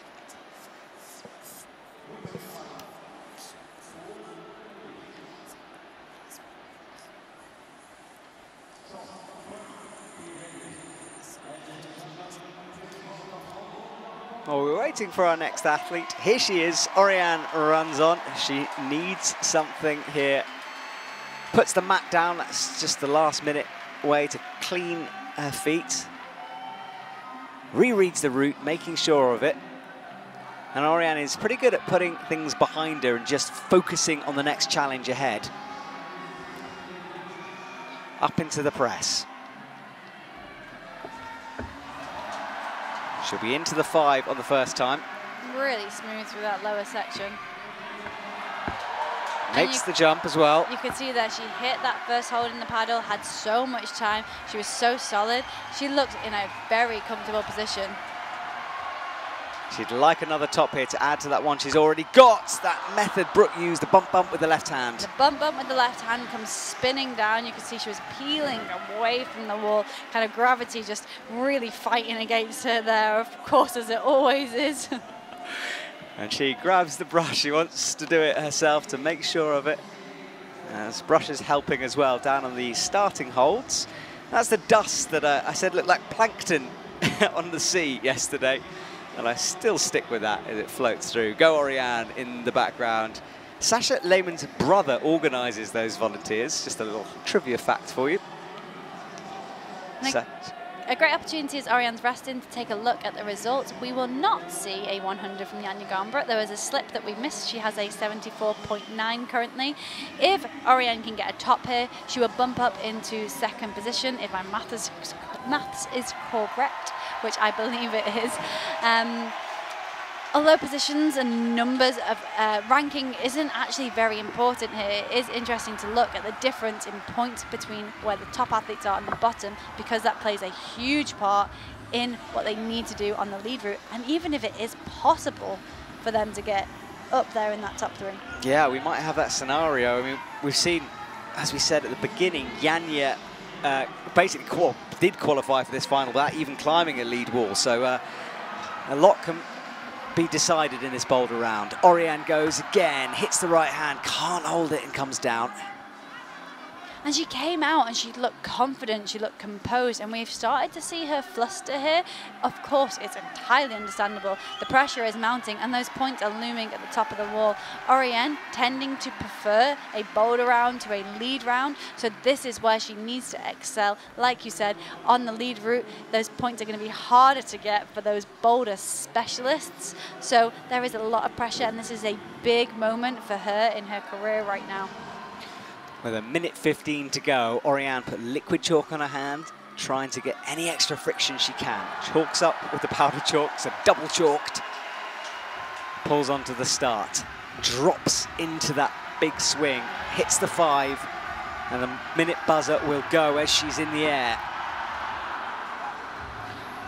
On her first attempt, she hit the first hold in the jump here, and she was so perfect in where her body position was that she had so much time in the paddle, in the movement. She didn't stop moving at all, but she had time to hit that next hold and be accurate. We saw Miho Nanaka do this with a toe hook, a very smart decision from her, much more repeatable, so she was able to have more attempts up high. But Oriane starting to look like she's struggling on this move, but we see her get, I thought we were going to say we see her stick it now. That was what was in my mouth, ready to say out loud. I do believe she's capable of doing this Boulder, and there is no doubt in my mind, but she is not yet able to have another attempt at that last move, and there is now only 10 seconds on the clock. Yeah, the time is ticking down. Oriane's getting cheered on. I don't think she's going to have time. She even looked back at the clock. That was almost a mistake. 3, 2, 1. She can't make the match. If she had, I think she might have got the control on that with a couple of seconds to go, but no send for Oriane. And she can't quite believe that. Head in the hands.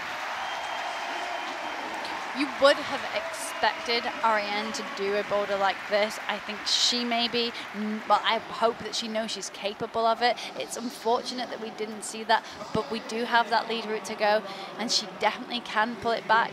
It's going to be a tough position to go back and to let that go. So much of competing at the top end is about managing your emotions.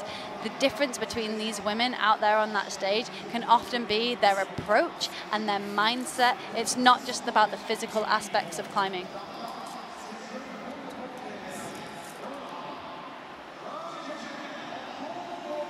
Mori runs onto the stage. Second to last athlete out. Janja Garnbret will come after her. And of course, we're just seeing one Boulder now.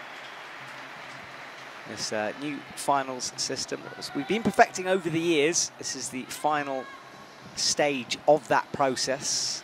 When we say perfecting, there have been many test events. There have been many different methods that have been tested, and that is why we're seeing this one today, because it has been the best way to combine these two sports together as one event of lead and Boulder. I misses that, yeah, and I think that's worth pointing out that there's a lot of people working on this point system. There's always going to be people talking about whether it's right or wrong, but when you combine sports, you have to come up with some kind of a compromise, and personally, I'm really enjoying this one because it's, I mean, whatever you think of it, it's so exciting throughout. Kicks, can't hold it. She did get 2 hands to the hold, but she can get a little bit more power through her legs and maybe get a little bit of bend in the arms. I think we'll see her stick that move. She doesn't tend to look happy and in her comfort zone on boulders like this, but there's nothing you can do about what routes are put on the wall, what boulders are put on the wall. You have to be prepared for absolutely anything as a competition climber. These athletes will train relentlessly and really, really try and work on their weaknesses to make sure that they can climb anything that's put in front of them. So it's great to see Ai stick that first move. Yeah, she's in now, but comes up with the right hand. We talked a lot about height and what that can do. And the setters do spend a lot of time making sure that these moves are reachable for the athletes, so that's not a factor. So many other things that come into play as well as height. Of course, height can play a part. We see tall athletes struggle in other moves and shorter athletes struggle in different moves, if that makes sense. It's just how you use your height. Yeah, I mean, when you say it's not a factor, I disagree slightly. I think it is a factor because it's part of climbing to use what you have and climb in a way that suits you. So we see athletes of many different heights and different strengths and weaknesses. We talk a lot about strengths and weaknesses. Ai is really strong in certain aspects of climbing, but we do see her falter on more dynamic styles at times. The fact that she's able to work those weaknesses and do moves like that just shows how much she is going away and working on those weaknesses, and she's setting up for the paddle again now. Much better from her. On her first attempt, it looked like she went one hand and tried to catch the toe hook, potentially reading the climb with Miho, her fellow Japanese teammate, in this finals. When you read a climb, you stand on the mat, you're all together, you get 2 minutes per boulder to have a look at the climbs, to figure them out, and the climbers will share beta between them. These climbers know each other. Most of them have been on the circuit for many years together, and then we have newer climbers coming in like Annie, and often the athletes are really welcoming to them. I do think sometimes, and I've definitely myself seen something and maybe not said anything. She's like, is that right? Maybe thinking it's a red herring, or maybe just wanting to keep it to yourself. We are competitors after all, but generally you'll see teammates try things the same way. And then Ai here making an adjustment to try and do it differently to her first attempt and not doing it the way that Miho was successful with. She doesn't know that Miho was successful with that method because she didn't get to see her, and that teammates and athletes are not allowed to talk in isolation. So when they go back into that call zone, if there's athletes who haven't competed on that boulder yet, they can't say, hey, I did it this way, you should try that for sure. They're not allowed to do that. So Ai doesn't know what was successful for Miho and what works for other athletes either. A good explanation of that system. It's why we love having an athlete in the commentary box here. You can just give us all of these first-hand experiences, which is just so beneficial. Ai says goodbye, 16 seconds on the clock. She goes. And we have our final athlete about to come on in the form of Janja Garnbret, who will finish things off before the lead.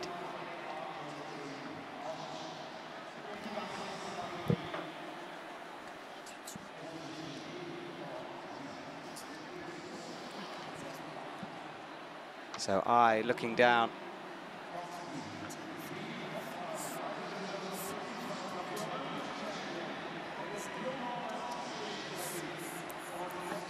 So Janja's standing in the background there, gets counted on, but she almost goes before the fingers finish moving. She looked very eager to get back out on those mats then, didn't she? She did, she was ready to go. You hear that scream from the audience member. Ai flicks with the left leg. Sorry, Janja flicks with the left leg. Almost stick in that first hold there without needing to pull through. She did, but she's looking in cruise mode as she eyes up this last move. There's a lot going on here, so all eyes on Janja as she decides which method she wants to try. So already on 84.9, 3 tops and that high zone. Misses with the left. A big swing back from her. She brought both feet behind her and then flicked into it. Not quite getting the timing right, it looked like. Not necessarily a bad body position. I talk about hips a lot. It looked like she was in a good position, but I think the timing was just missed there. definitely something she's able to correct, and already on that 84.9. She doesn't need this, but she doesn't know that as well. I think she'll know she's had a good round compared to the other athletes. When you're sat in that isolation zone, you can tell by how quickly an athlete returns to the isolation zone whether it's been successful and how quickly it might have been successful. Also by the look on the athletes' faces, they give a lot away. Yeah, we talk about that quite a lot, actually, how expressive they can be, and Oriane for sure is one of those. Imori, maybe a little bit more poker face, but every athlete responds differently to different situations. It's really cool for us to watch. Janja again hits the right hand, campusing over. Power moves from her, and there, she takes a breath, and so do we in the commentary box. There's a lot here. The crowd ramping up. They are excited to see this. We've seen a top of this, so we know it's possible. It's not like we haven't seen it, so we know that Janja Gambra is capable of doing this boulder. Oh, much closer with the left hand. Almost runs off the stage, the judge. Jumping up, and I think she was in control, but I could imagine the panic there for the judge. I'd do the same. And Janja she's a friend of mine, and I'm sure she won't mind me saying, but she is the clumsiest person off the wall that I've maybe ever met. On the wall, however, very graceful, very composed. We can definitely see Janja do this climb, but only if she can make it happen in the next minute and 20 seconds. It's not long. It's not long. There's a smile on her face, though. I think she's really enjoying this atmosphere in the stadium, and we know how she performs on the big stages, and this is one of them. So with a minute 10, here we go. We also know that Janja loves boulders that test her, loves boulders that push the women in the round, and we see her miss this paddle jump with only a minute to go. Hopefully we can see her get back up there. It would be great to see a top of this, but a shout out to Miho Nanaka for smashing this boulder, and currently the only top. Yeah, it was really strong from her. She gets in between the brushes and the brushes leave. Get out of the way, guys. Janja's on the warpath. 49 seconds. Hits the right hand. Shoos the brushes out of the way, but they clearly did a good job for her because she stuck it that time. Yeah, it worked. Right, here we go. 27 seconds. The crowd are just roaring her through this last move. She sets herself up. Can she do it? Not that time. It looked like she had a slip as she hit that no-text hole. Wow, this is interesting. Yes, a great score from Janja, but she is not used to walking away without a top, and she does have the lead route to come, as do all the women. She needs to resettle herself, and I know she's in the lead, but Janja is someone who I do think we see her fluster when she doesn't get a top. She'll have some time now to refocus. What an exciting end to the comp. We'll see some confirmation of the scores in a second on the screen, I'm sure. But first of all, we'll see a replay here of Janja's moves. Powerful stuff from her, but couldn't make the left hand. There's a little jib under there she was aiming for. Hit it, but not enough to stick it. Powerful moves from Miho. And Janja says goodbye, and let's have a look at the scores on the doors as we finish Boulder. Janja Gambra leading the way with an 84.9, but Rabatu 69.8, Jessie after that 69, Oriane Berton with a 54.7, Miho Nanaka 54.4, close between those two, Imori on 44.5, Annie Sanders down in the 20s, 24.6, Jae Kim at the bottom. She'll need to do a lot on the lead wall, 14.1 is her score. And hats off to the route setters, not a single tie in there. Yeah, no ties, good separation, and Janja leading the way.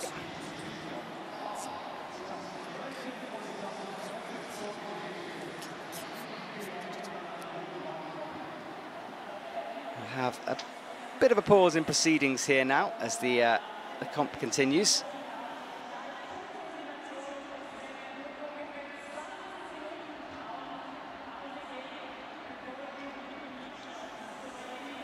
So, we'll see some highlights in a sec, and then we'll pause and say goodbye so we can go and get a drink, because my voice is starting to go here as we watch all of the action from earlier on. Jessie getting a top. Fantastic from her. Miho Nanaka swinging, waving goodbye, but Rabatu on fire at the moment as well as she comes down from the wall. She's in second position at the moment. Oriane, I mean, we'd expect some of those boulders to go, but there's more climbing to come. She's on 54. And look at this foot placement, trying to find that as Jessie reaches up. And Janja Garnbret, well, really good from her. Did drop that last boulder though, so not perfection from Janja, but a great round from her. There were so many exciting moments in that round, some surprises, as we've said. That is competition climbing for you. I thought it was a great round to watch. Some wild attempts, lots of big dramatic falls too. Bouldering is an exciting sport to watch, as is lead. We've got that next, and the lead route, it looks really cool. It does. That's to come. Myself and Shauna have had a sneak peek. You'll get to see it later on. And the athletes get to check it out themselves. They read the boulder, haven't looked at the lead yet, so they'll do that. And I'm being told that observation time is around about 9:15 tonight, and about 20 minutes they'll get to look at it. There's not a lot of time to go back to ISO and calm themselves down and get into the lead mode mentality. But Rabatou spirals down. Remember, she's in second, Janja first, Jessie Piltz third. That's our podium finishers at the moment. And if things ended now, they'd get the Olympic tickets. But of course, we've got 100 more points to try to get on the lead wall before we find that out. Right, we will go away and return shortly. Thank you so much, Shauna. Thank you to everyone who's watching, and we will be back very soon. Thank you.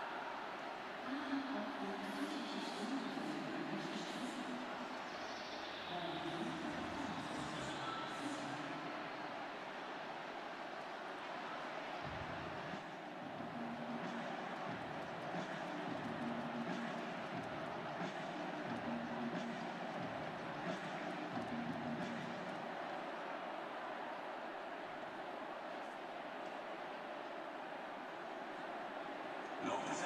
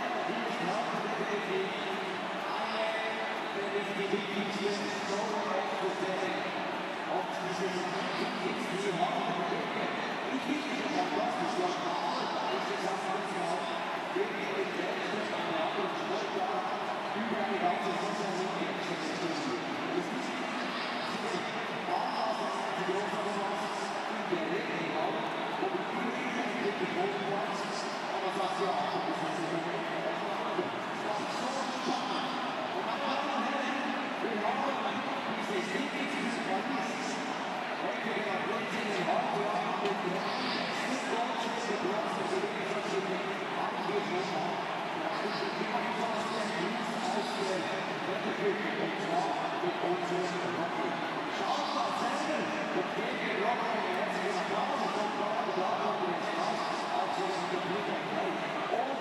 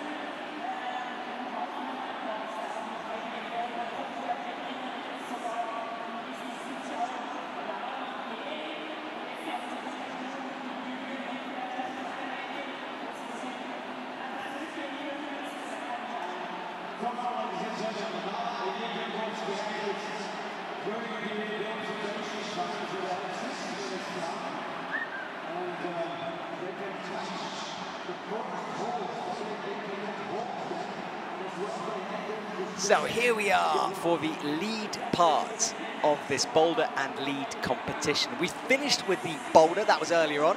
So if you're just joining us, you've missed a very intense round of competition climbing. We are sweating here in the commentary box, and I hope you are at home too. These athletes putting on a show. My name is Matt Groom. I am joined by Shauna Coxey here in the commentary box, and we're watching the women observe the route. Shauna, talk us through this. For people who are not used to seeing this, the athletes are competing against each other, but they're sharing beta, they're talking to each other. They are, and just to explain what they're doing first, so we can see the clock in the bottom right corner of the screen, and sometimes we can see it on the stage as well. The athletes will have 6 minutes to observe the route, and they also have 6 minutes of climbing time.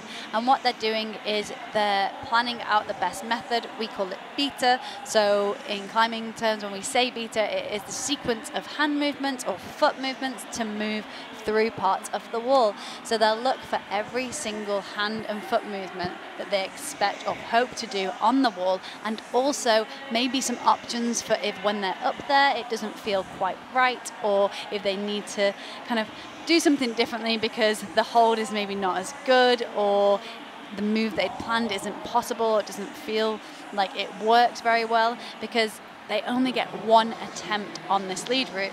But like you said, the athletes share that beta, they chat together, they're all communicating. I did wonder if they forced athletes to be silent during observation, how much would that change the sport? But that is not the case. And we get a look of the lead route right now. So the athletes are out there with binoculars so they can get the best look of the holds that are up there. We can see on the yellow on the left of the screen, there's some little black holds. You'll see the athletes move around the stage, trying to gather as much information as they can, moving back, moving left, moving right, just trying to see absolutely everything to make it as easy as possible, to make the best decision on the wall. They need to climb efficiently, as efficiently as they can. We see them jumping down now, moving really far back. The crowd has to be quite far back for this bit, and then sometimes they let them come in a little bit closer, but we can get a little glimpse of the crowd there. It's really important that they gain as much information as possible. Sometimes we see athletes making notes and doing drawings. I'm a terrible drawer. I never did that myself personally. And what's interesting is all of these athletes will now go back into isolation after observation, and some of these athletes won't climb for quite a while, it feels like, so they have to remember the whole route and be prepared for any eventuality on that wall. Yeah, so they're trying to figure out the sequences, and it's a resistance style route, so not necessarily a specific one move hard bit, a crux. It just builds in intensity as you go towards the top. 100 points available, remember, that is what they are aiming for, and that gets added to their Boulder score. And look how many phones are in the air recording those athletes. It's one of the great things about climbing competitions. If you come and watch, you're really right next to the climbers. You can hear what they're saying in this stadium, which is pretty special. It really is, and you say they can hear what they're saying, it's because the athletes are talking to each other. Again, like you said, you can see Yanya, Brooke and Jayin all talking about it there, their hands in the air. It almost looks like a dance. It can look quite strange. I do think route reading is a really important tool for anyone listening that wants a top tip. Always look where the climb starts, where the climb finishes, and plan your sequence as you move through it. And if you want to know if you got it right, video yourself and watch it back, because often you do it very differently to what you expect. And the coaches do video these climbs to feed it back to the athletes after the competition. But right now, there are the coaches, as if on cue. Thank you very much, team. Japanese coaches sitting down there, Slovenian coaches, and they can't do much to help their athletes at this stage. They can't, but the videos aren't just for feedback afterwards, because they're also to ensure that the athlete gets given the correct score. So they use that for an analysis before they put in an appeal if they disagree with the score that's been given. Athletes will gain points as they move through this route, so I can explain that a little bit now. The top is worth 100 points, and then we've got 4 distinct sections. The top, when we see a 1 on the wall, let's start there. Let's go from the bottom to the top. The first few moves aren't worth any points until they get to a hold that's got a 1 mark next to that. At that point, each hold, not each move, so every time they hit a hold, it's worth 1 point. The next 10 moves after that, 2 points per hold. The next 10 moves again, 3 points per hold. The next 10, 4 points per hold. And clipping the chain is when they get that 100 points. They can't just match the top and let go. There we go. Good explanation of that, Shauna. Thank you very much. And now we're about to see this 3D render of the wall. But first of all, look at our wall. 15 meters tall, 12 meters wide, 40 degrees overhanging in the middle of things. And the head wall, that section of wall at the top, it changes in angle. So we go from 10 to 40 to 25 degrees at the top. And as we rotate through, we can see the route itself that snakes upwards through the middle towards the top. And there is that 100 you were talking about. Have to clip the final quick draw to get that. And that's the start. And this route, we've talked through it with the route setters. It's very distinct sections. We've got a crimpy section down low, and then coming into a much more kind of dynamic, but yet still quite crimpy. The small holds on these blue volumes, but you're having to be very bouldery, having to be quite compressed between those holds. Moving into this top section where things do get really, really difficult with a dramatic last move, just as we all love to see on the lead wall. However, some athletes, they don't make those dramatic moves because they can do anything they want to get to the top. Bar standing on the bolts, they are not allowed to do that, but they also have to clip the clips in order. The bolts do have bolt covers on, which is good to see because they can stand on those. Exactly, well that's what's to come. But now let's have a look at the round previously. These are some of the highlights from what we saw before, and we will see a scoreboard at some point. But just to let you know, Janja Garnbret leading the way on 84.9, Brooke Rabatu 69.8, Jessie Pilt 69. That's our top three, and I won't go through all the points, but just to tell you, those are our current podium sitters, and we are looking for our top three who will get Olympic tickets tonight and be crowned the world champion in boulder and lead. And Oriane Berton swinging around early on, and Ori, that was a nasty fall, but she did bounce back and recover, and we didn't see any sign of that as a niggling injury. Yeah, she got back up, she had more attempts, she got on the next climb too. We've seen all our athletes put everything out there on the boulder wall, or maybe not everything. It looked like they were pushing to the absolute max, but we don't know if they've held anything back for lead. Have they been tactical in their decisions, in their attempts? It's yet to be seen, and it's not long to wait until we get started. We see all 8 athletes have one attempt at this lead route. If they slip at the start, that's their attempt over. They have to be so careful and so cautious to climb this route delicately, precisely, efficiently if they want to get the best possible attempt that they can. The higher they get, the more points they get on the board, and then as the round goes on, it's going to become more and more clear what the athletes need to do to get onto the podium tonight. And if you get on the podium at this World Championships in the lead and boulder, you are getting an Olympic ticket. Now, Shauna, we've discussed your contribution to the sport, which was massive, of course, and you've been in this position. You got an Olympic ticket. I mean, look, we can't speak for these athletes, so I'm going to ask your expertise. How did you feel when you finally got that in your hand? So I qualified for the Olympic Games at the World Championships in Hachioji, Japan in 2019. It was the first Olympic event, and the Olympic qualification was a little different because we had speed included as a combined format. When I qualified for the Games, the biggest emotion I felt was disbelief. I just couldn't believe that it had happened. It was the most intense event I've ever experienced, competing in 3 World Championships and then a 4th as the Olympic qualifier. Similar to what these athletes have done, with speed being separate now, they've competed in the Boulder World Championships, they've competed in the Lead World Championships. We are seeing world champions climb on the wall right now. It's absolutely incredible that they have done so much climbing to get to this point. So yeah, it's not by any means what you see right here. It's a whole host of effort and demands that these athletes have put on their bodies in the years leading up to this moment. Not only what we see out on stage, you have to remember how much dedication these athletes have to this sport. Oh, we're watching, and yeah, talking about the sport and what they've given to the sport, this lady here, Janja Garnbret, I mean, she's given a lot back. She's our Olympic champion, and she's leading the way in the top spots as we wait for athletes to approach this lead wall.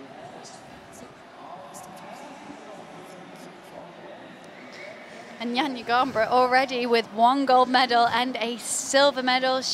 Are we giving it away? I've just given it away. I'm sorry if you've not watched it already. You should have done. But she is the world champion in boulder, vice world champion in lead.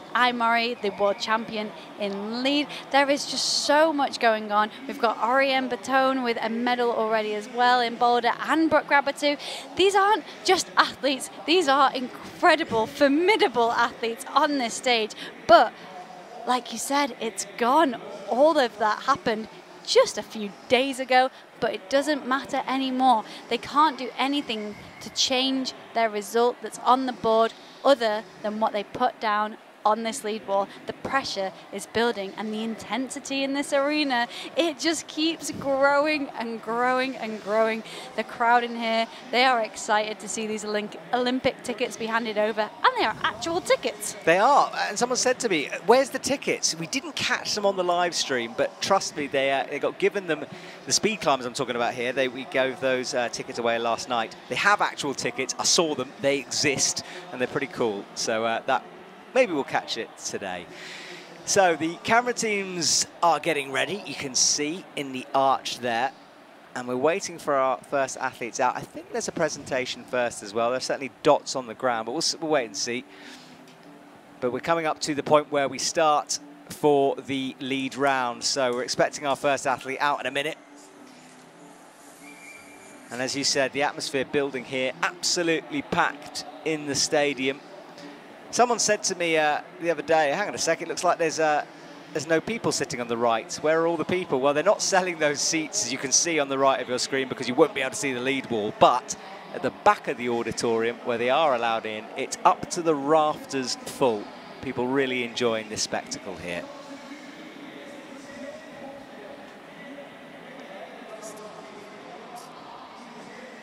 And the wall broken into sections, purple at the bottom, yellow and black, blue, yellow and black at the top.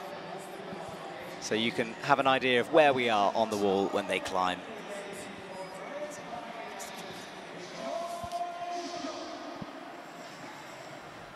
Well, the DJ does what he's been doing all along in the seconds before. He drops that atmospheric music.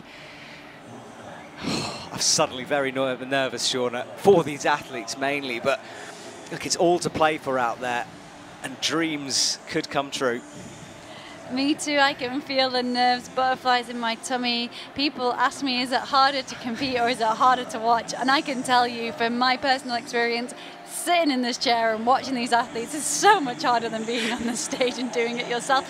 From a nerves perspective, physically, I'm pretty comfortable.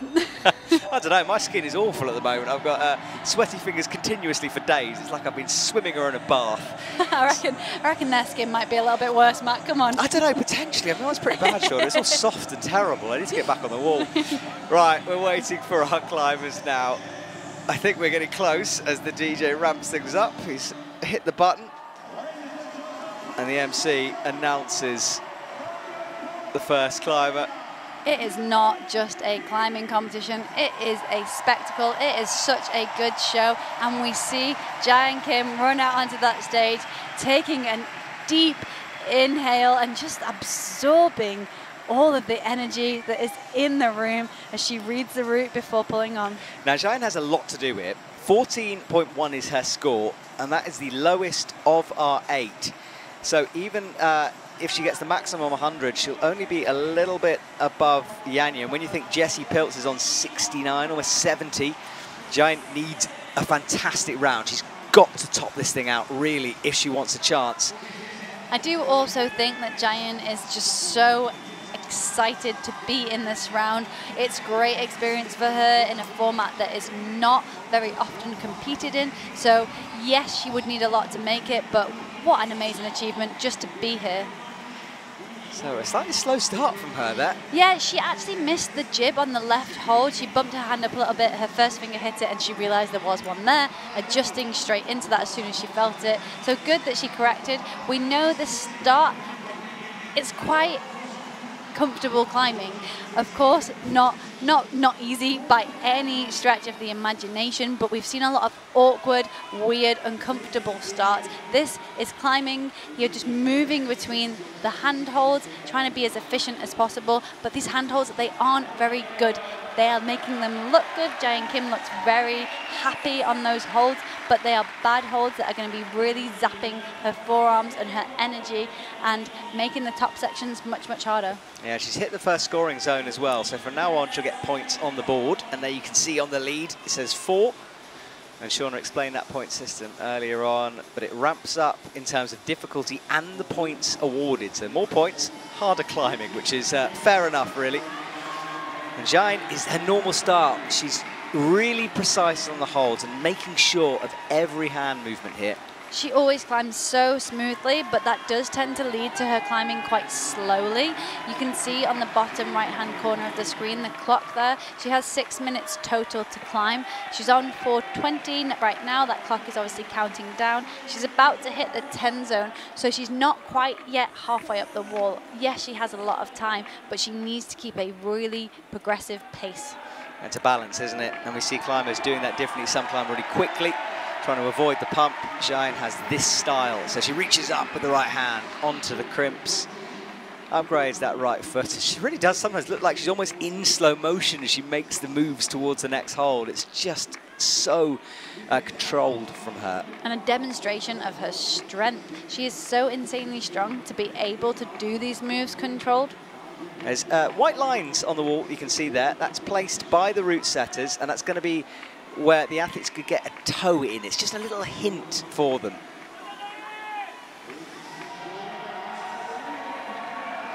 Yeah, we'll see her reach up to the right, and when you say get a toe in, they're going to put their toe underneath where those white lines are and hook their foot underneath. That is the easiest way to do it. Maybe we won't see all athletes do it, but we do see Jayen make the most of that now. So you can see those big white lines on that black volume. Route setters being kind enough to suggest some beta there for them. That's the hold she's on. Good shot of it to show how bad it is. 3 minutes left in this Olympic qualifier. She hits the next 30 mark. Remember, the points ramp up between each mark. She has the 30 in her left hand now. At this point, the holds are now worth 3 points per hold. If she makes a progressive movement to the next hold without falling off, she will get a 0.1 awarded, which was like a plus in lead. All right, she's crossing underneath, and this section of holds, it changes. And you said it for the route setters, that it's a different style immediately when they hit this. It is different style, different holds. She's on blue pill holds there. They do have screw-ons, some of them. Screw-ons are the little holds that are attached to the bigger holds. You can see they're kind of changing how they hold them. But she's now heading into a very compression section. She's going to flick out left, a really big move. Coming down, really straight arm. She's underneath her hand, but her body weight is directly underneath her. She's gone out to the left now. You see her hit that. She's going to have to squeeze between these. She goes from a wide compression to a narrow compression, and now she's going to slap over, needing to be accurate because the big hold above the hold she's going to is a blocker, just forcing them to be really accurate and also preventing a heel hook. Yeah, heel hooks used by the athletes, sometimes rest or make a move, and the route setters want them to do it. Almost missed the jib there, adjusted into it. And now she's approaching the head wall where we change the angle to that 25 degrees. You see her turn there. She's looking down at the clock to check how much time she has. She has 1 minute 20 as she reaches the final section. The head wall being the change of angle here. She's up into the head wall. On this next section, we see her on the yellow crimps and the black volumes. She's starting to look like she's trying, but she is getting very high and getting a lot of points on the board right now. Yeah, that move to the blocked hold, she made it look easy, but it's a really powerful movement, and it just shows her strength that she could do it that way. A powerful movement, and the route setters said it was a really far move. Jayen being one of the shorter climbers, yet making it look easy. She looks like she's got energy left to burn. She does, but she hasn't really got time. 44 seconds on the clock. She's got a way to go. She does, but she's still so solid. She's still so controlled, and she is not far from the top. This is a great climb from her. Oh, that was close. Hit the crimp, locks it off with the hand. 30 seconds on the clock as she drops the knee down, crosses through, pops the foot. Crosses through and loses the back foot. That is what brought her down there. She puts her tongue out. She looks like she tried hard. It was a great effort. And 92.1 points. That is huge for Jayen Kim. She is a lead specialist. We would expect her to be doing well, but wow, should she be happy with that? She is. Look at that smile. I think it's a bit of relief as well. I mean, there's been so much build-up to this moment, and then she's done. She's done as well as she could do in that moment, and now it's up to the other athletes to beat her. She did a good job there. She really did do a good job. Wow, that was so incredible. She climbed perfectly. Yeah, not a mistake. That almost slow motion action she had, and the heart immediately, and a big smile on her face. Good job, Jayen Kim. We know that these routes punish mistakes. It's been a theme throughout this competition. If you slip up, if you make a mistake, you are out of there. So the fact that Jayen Kim was able to put in such a good performance, it just shows how flawlessly she climbed. I expect she's going to be feeling incredibly satisfied after that. I'm probably really quite pumped. Her forearms are going to be burning. To get a chance to shake out now. And the difference between the Boulder and lead is in Boulder, they leave the stage and go to the back into the isolation, the waiting area, because you can't be looking at other people's beta, but of course she's done. Only one route, so now she gets to go onto the left, sit on the stage and enjoy the rest of the action. As Annie Sanders comes out, and Annie at 16, we keep mentioning her age, but it's nothing to do with her quality on the wall, and she can hold on forever when she's in the mode if she likes the route. Well, she can't hold on forever because Not she's only forever. got 6 minutes. That's true.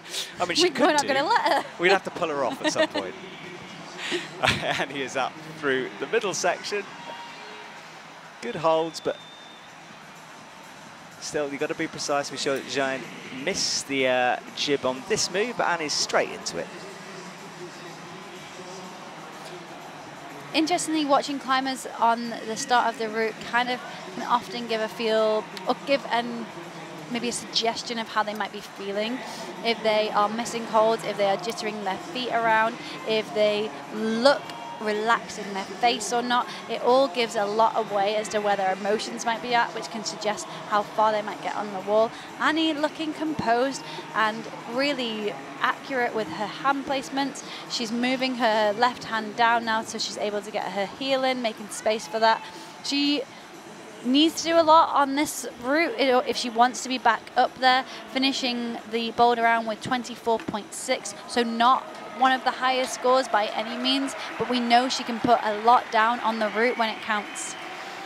And it's going to have to count now for her. She stretches up to that crimp, makes the clip under her body, adjusted the rope, and there is the score. So currently in the scoring zone with a 4, and that will start moving up. But you can see the difference it does make. Zhang Kim, even with that 106, she's pretty close to Yanya's score of 84. And there is Josh Larson and Meg there, 2 of the USA coaches. They'll be very nervously watching this with 2 athletes in the finals from the USA.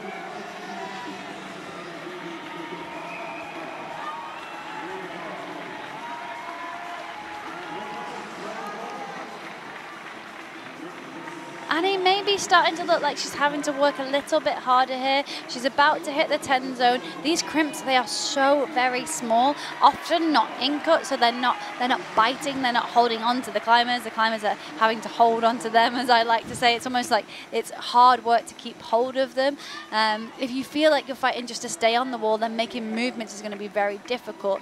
Annie, she's moving confidently, but she's pausing for a long time She's pausing for a long time, relatively. Feels like a long time, after doesn't she it? hits a hold. We can see she's on 3 minutes 40, which doesn't seem like much, but as she's not quite approaching the midsection of the wall, if she wants to take a rest, if she wants to shake out, she's going to need to do so very, very quickly. She can't take a long rest. She's climbing quite slowly, it feels like. Yeah, I want to almost be shouting them on sometimes, just sort of chivvying them up, because it's my eyes are glued on that clock, which is going down. And Annie resting in that position. There was a hold down on 10 where you thought she might rest because it was a better hold perhaps, but she moved quite quickly through that sequence. Yeah, I asked the route setter on the 10 hold, do you think we'll see athletes resting there? He didn't agree that that would happen. I can see why, because it is so low down, and he also said it's not a very good hold. In my opinion, these women, it doesn't matter whether the route setters think it's a good hold or not, they can shake out on absolutely anything. But it's quite low down, so they're not very tired yet.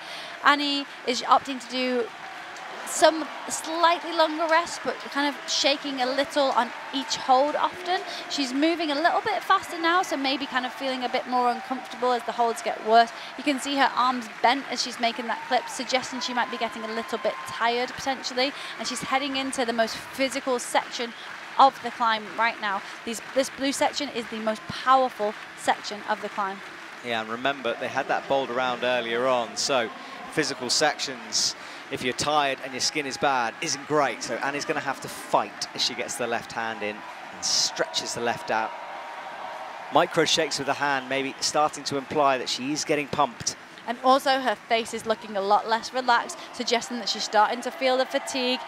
It's not an easy section here. Yes, we saw Zhang Kim move through it smoothly, but she is very experienced on a lead rope, and that does not suggest that all athletes are going to be making it up to that head wall.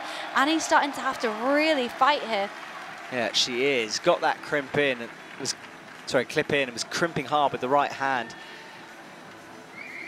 A bit like Zhang's style. Oh, that dropped down. She nearly lost it, and we could be seeing her go. We do. And that leaves her outside of the top 3 with a combined score of 69.6. And not enough for Annie on the night. Not enough for Annie. Her elbow was raising. We saw she got pumped. The move out to the left is a very demanding move physically. It is so very hard. We saw Jayen move through it quite smoothly, but we saw Annie there. She lost it on that move. But what an incredible experience that she's got now under her belt. Yes, she's not in the top 3 tonight. She's not walking away with her Olympic ticket. The next opportunity is the Continental Championships. All Continental Championships will be coming at the end of this year. I say the end of this year. They start in October, which is just a few months away, but they'll all be done by the end of the year. And then coming into next year, we have the Olympic Qualifier Series. It is not over for Annie Sanders. Our next athlete out is Jessie Pilz. Did well in Boulder. What could she do in lead? All right, so Jessie rubbing her hands there.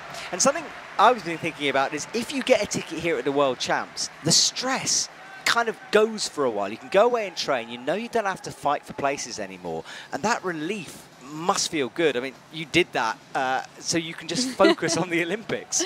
Very much so. My journey was a little bit confusing with COVID, obviously, delaying the games. But yes, when I qualified for the Olympics, it was a huge relief because it suddenly allows you to focus on the event, not having to do preparation for other events. And yeah, it really changes things up. One thing that I do think is important to remember, if one athlete from a nation qualifies here, then there is only one spot from that nation available for that gender. It is 2 athletes per country, per gender, that can qualify, regardless of what country it is. There is a host country spot for France, but if they qualify 2 athletes, they won't be awarded a third. It just guarantees them a spot. So yeah, there's a bigger impact than just who we see get the tickets tonight. It definitely impacts other athletes quite significantly, which I think is important to note and definitely something we'll be talking about at later events. But right now, Jessie is on the wall and looking calm and collected. Yeah, similar style to the other 3. I wonder what about this route makes you climb like this. They've all just been very careful of their moves. Like they don't want to make sudden movements. Maybe some of that's the heat, but it's interesting to watch. The route setters were also saying this route should suit their styles. He expected that the women would be feeling comfortable on this style of climbing. They know that it's all about points. It changes the way they set routes. Route setters often set bottom to top for competitions like this, whereas with climbs in this format, they set top down, which is a huge change for the route setters. Yeah, it is a different way of thinking, both in Boulder and lead, because of this point system. Right, Jessie is getting points on the board. Meanwhile, she moves up into 3rd position. As it stands, remember, and you can see those graphics earlier on. That's provisional because it's based on what the other athletes do, of course, later on, just to sort of emphasize that.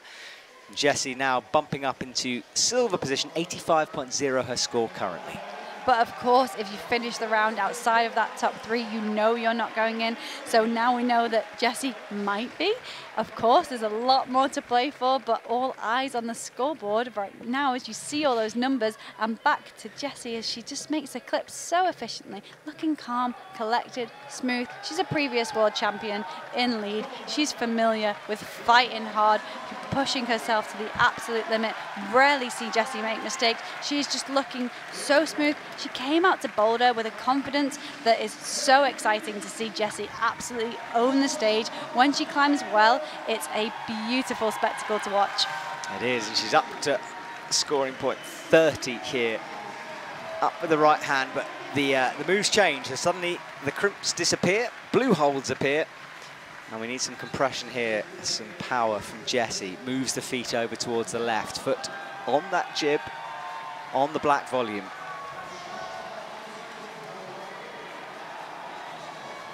And within just a few moves, if she can keep it together, we will see her overtake. We do right now. We see her overtake Jayen Kim's score. She's currently on a total of 108, but looking like she's got a lot more in the tank.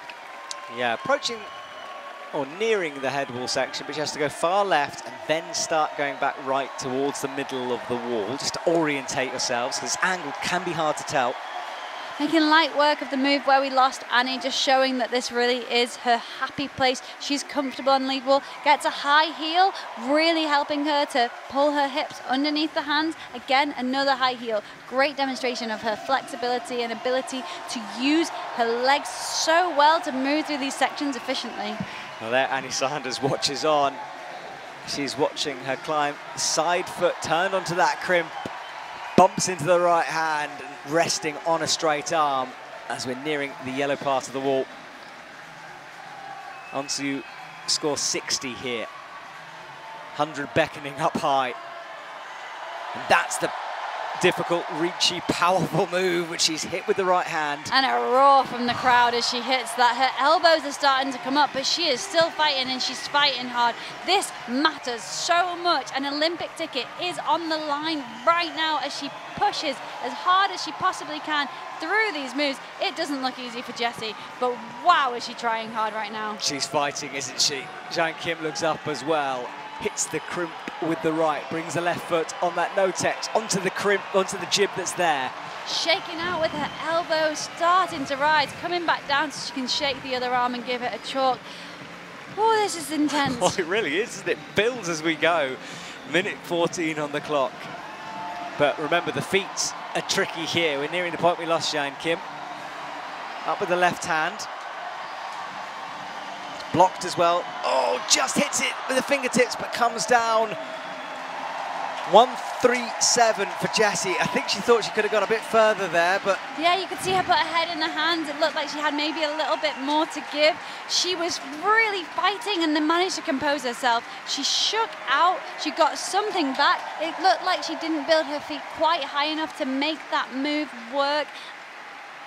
Still, what a fight from Jessie, and some high scores are going down early in the round. Not to say all athletes will be getting up there. This isn't the order that we see the athletes come out in, isn't necessarily suggestive of how they will perform on the wall. So lots still to play for, but Jessie currently in first position. Yes, with 5 climbers to go, but what a spot to be in. It's a spot indeed to be. Well, Jessie is done, and we wait for our next athletes to enter.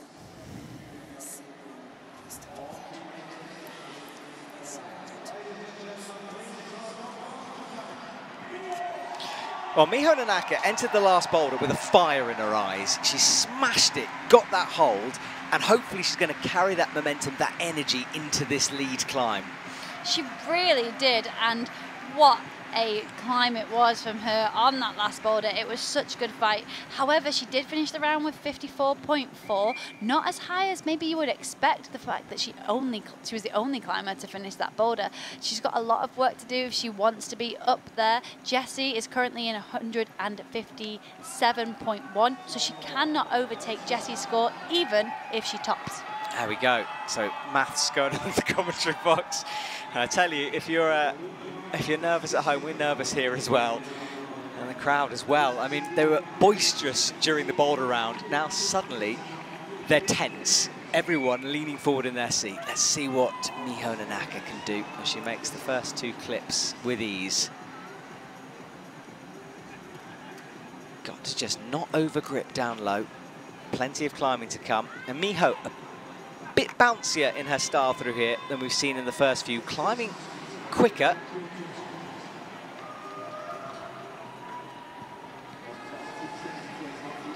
So, oh, but missing this clip and fumbling with it. Hits it now, makes the clip. Crosses in with the left hand. And we think, we've been doing maths here, we think Jessie Pilz has made it into the top 3 as we're looking at this screen, which means that she... Only Jan Yagambra and Brooke Rabatou can score higher than Jessie Pilz right now. Oh. So she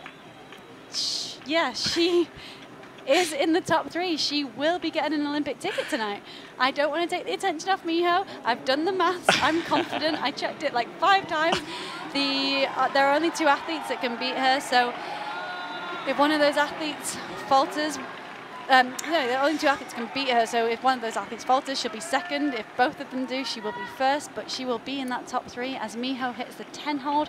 We will come back to the action, but wow, I wonder if Jessie even knows. Yeah, we might get a shot of her later on. We'll see. Right, Miho makes the clip, moves forward from that slight fumble she had down below. And she as well is being careful of her movements as she moves up to 4th place. 16 is her score on the lead. Hits the crimp, gets the toe on the left, and micro shaking. And Jessie seems to be moving from moments of complete calm into these moments where she's a bit more snatchy.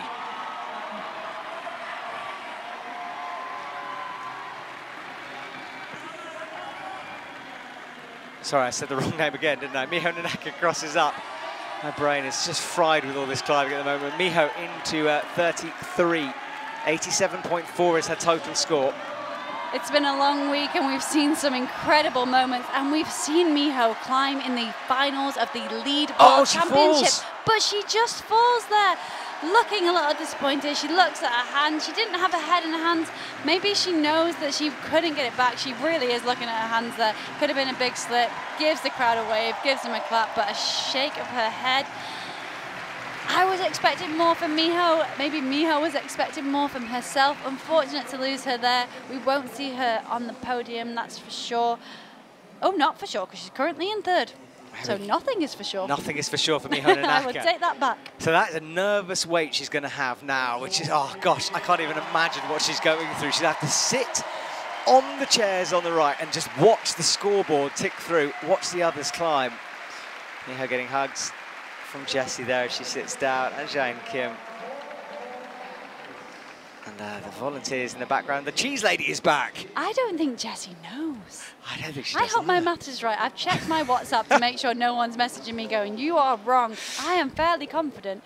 I'm really confident. That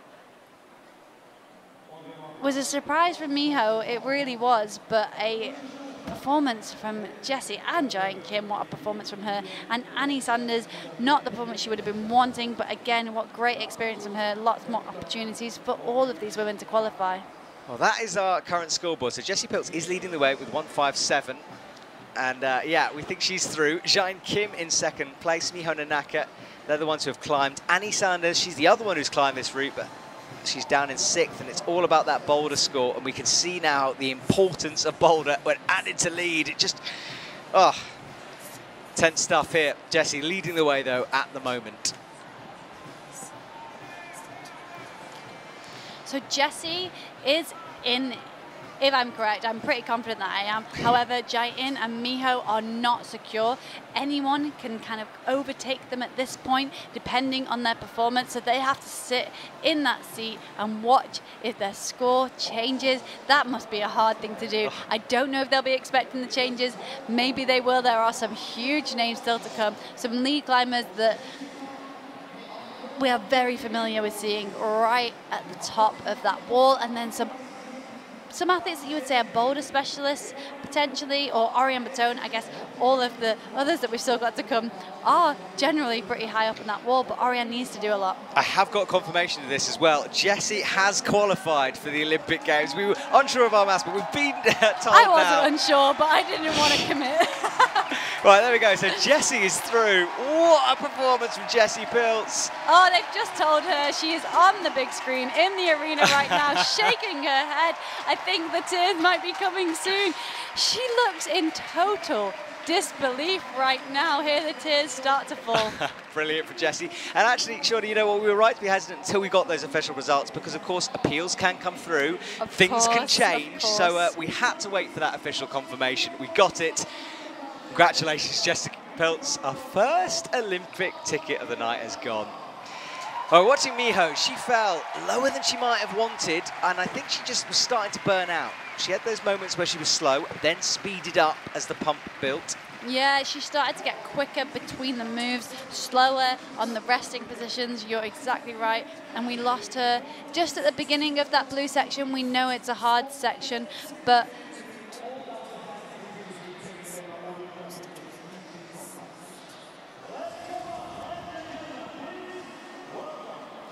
okay, so we wait for our next athlete. It is going to be Oriane.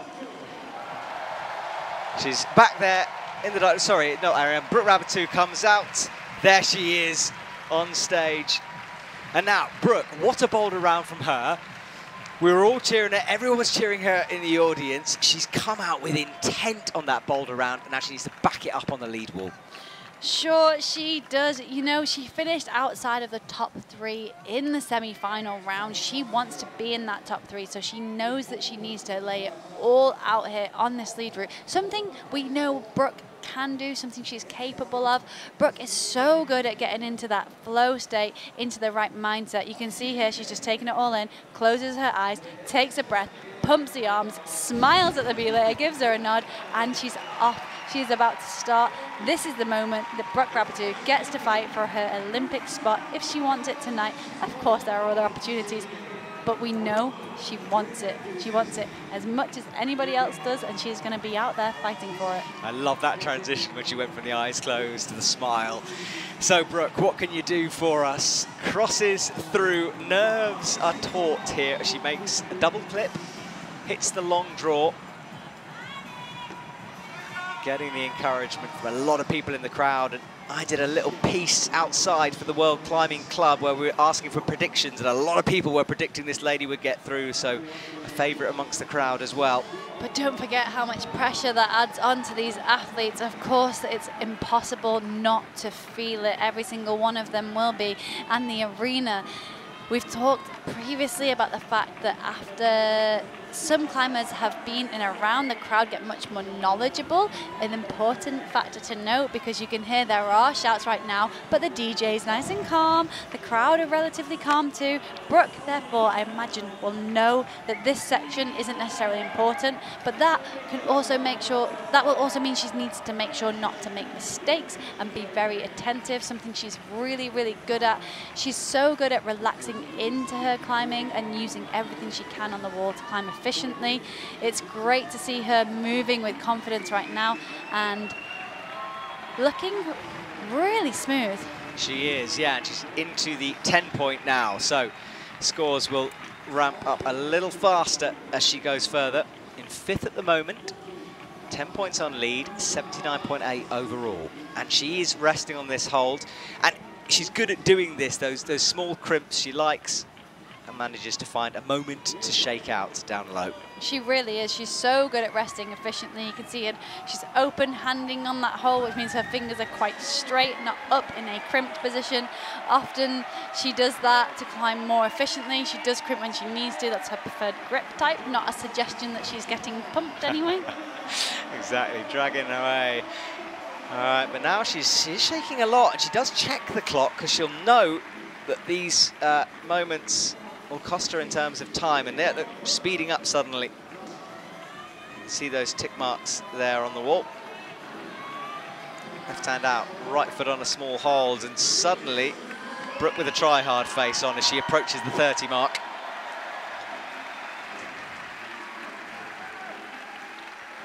Look at those drags.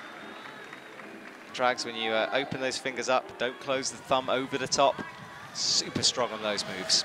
There is lots of funny climbing terminology, isn't there? It really is, yeah. I've run out of the jokes by now.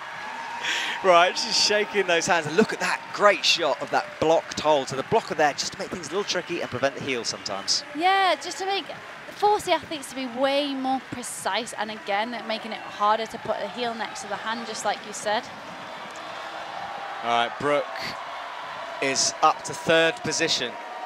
In this section, she's getting 3 points per hold. So each hold that she hits, she'll get an extra 3 points. When she moves into the next section, that'll be 4 points per hold. She has 2 minutes 30 on the clock. She just turned to have a look at that, and it almost looked like she maybe was surprised at how little time there was, and maybe we'll see her pick up the pace, or not, as she just has a little rest and shake. So she's clearly taken into account how much time she has and chosen to take a little rest here. We do know this move is hard, but she looks smooth through it. She just needs to stay accurate as she moves through these power moves, putting her heel up and really engaging on that. Yeah, toe in as well, camming into that hold. Clever climbing from her. 2 minutes on the clock. Silver position, and 120.8 her total score. Up towards the head wall now. Now the DJ starts to ramp things up, as does the crowd. Brooks stretching out that left arm, trying to eliminate the pump. Shauna is doing maths next to me wildly here. My eyes, all of our eyes, look at this, up into the blocked crimp. Oh, the elbows are going now. She looks like she's starting to struggle, but she did get a shake of the hand there. If she can get a little shake of the left hand, maybe she can recover a little bit, but we lose her there with a total point of 137.8. That is not enough to secure her a spot right now. She can be overtaken, so she needs to sit and wait and watch what the other athletes do, and we still do have 3 athletes to go. Oh, Sean, I can't think I can handle this for much longer here. 3 athletes to go. Brooke comes down. Good climb from her, but yeah, her eyes are looking up at the scoreboard, which annoyingly for her isn't being displayed on the big screen, so she's going to have to wait and see. But she'll walk over, she'll look down to the coaches, and she acknowledges the crowd who are roaring her on there. And you can see there's some disappointment in Brooke's face. She doesn't look satisfied with her performance. We know Brooke can give so much on the wall. It's unfortunate to see her not feeling or not looking like she felt like she was able to do that. But that lady has a lot more to give this sport, that's for sure. All right, well, let's see a replay of that. She came out immediately air climbing, reminding herself of the moves. That was an awkward way to do that clip down low, but she got it in and looked calm after. Eyes looking over towards the clock, bumping on the left, and that's how she fell.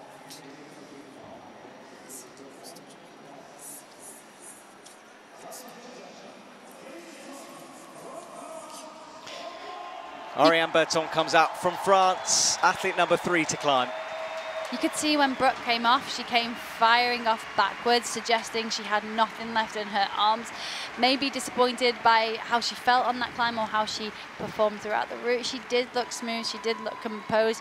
The route was very hard, but she could have been tired from the boulder round too. These athletes have just come off 4 very, very difficult boulders. Oriane Berton, all eyes on her in the stadium. Is it goes eerily silent right now. It does. Well, and now the crowd kick in as she pulls on. There they go. Well, again, she's a firm favourite here. I mean, look, every athlete here is a favourite. I keep saying favourites, but everyone is being encouraged. But of course, Switzerland very, very close to the French border, so there's a lot of her home crowd here as well, and I think that adds to the atmosphere.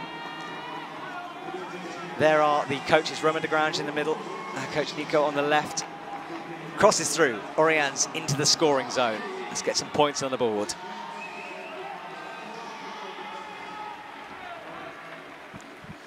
If she wants to secure herself an Olympic spot tonight, then she will need to get a total points of above 144.5. That is the maximum number of points I could score. Janja, of course, could go above that as well, but the top 3 qualify. She cannot beat Jessie's score. The best position she could get herself into right now would be the silver medal position.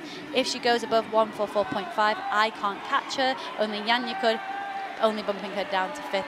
We know Oriane has been training speed. We know she's been fighting to get fitter on the route. Let's see what she can do. Yeah, and she's snatched at that last hold there, so we know she's perhaps more of a boulder and tends to have to thug her way through certain sections. So Oriane is trying to rest and get something back. She'll milk this one.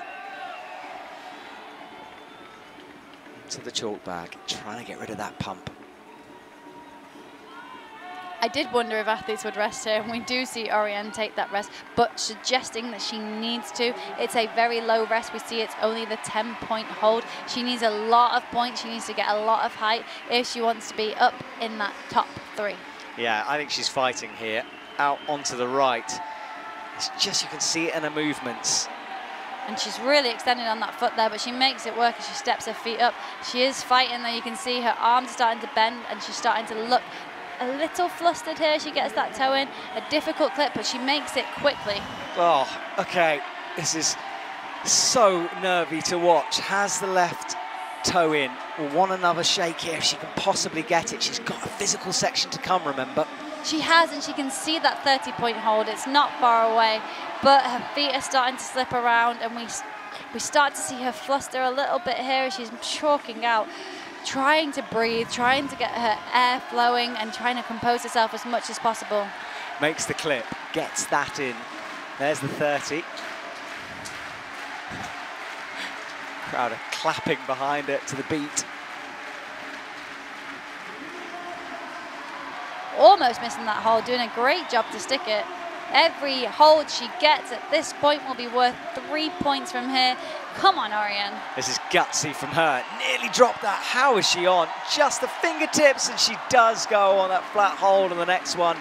That leaves her in 5th, and Hélène Génicourt closes her eyes in sympathy. She knows what Oriane just went through, but that is not going to be enough for an Olympic place yet on the night. It isn't. She is up in 4th currently. That score just updated. She got 39.1. She made a convincing movement to the next hole, getting that 0.1. But her combined score here is 93.8. It is not currently in that top 3, and we do still have 2 athletes to go. Yeah, Oriane waves to the crowd, fist pumps. She did what she needed. Well, she did as much as she could do. And yeah, I think there's that pump on the left. Hugs all round from the other athletes. Ah, well. I'm running out of paper doing maths here. We've got problems in the commentary box. Someone send paper immediately. There is the French team. Hélène Génicourt, Mejji Schalk in the black. And this was Oriane up high, had the healing cross through, but you could see she nearly dropped that move, bumping it. How she held that last crimp, I don't know.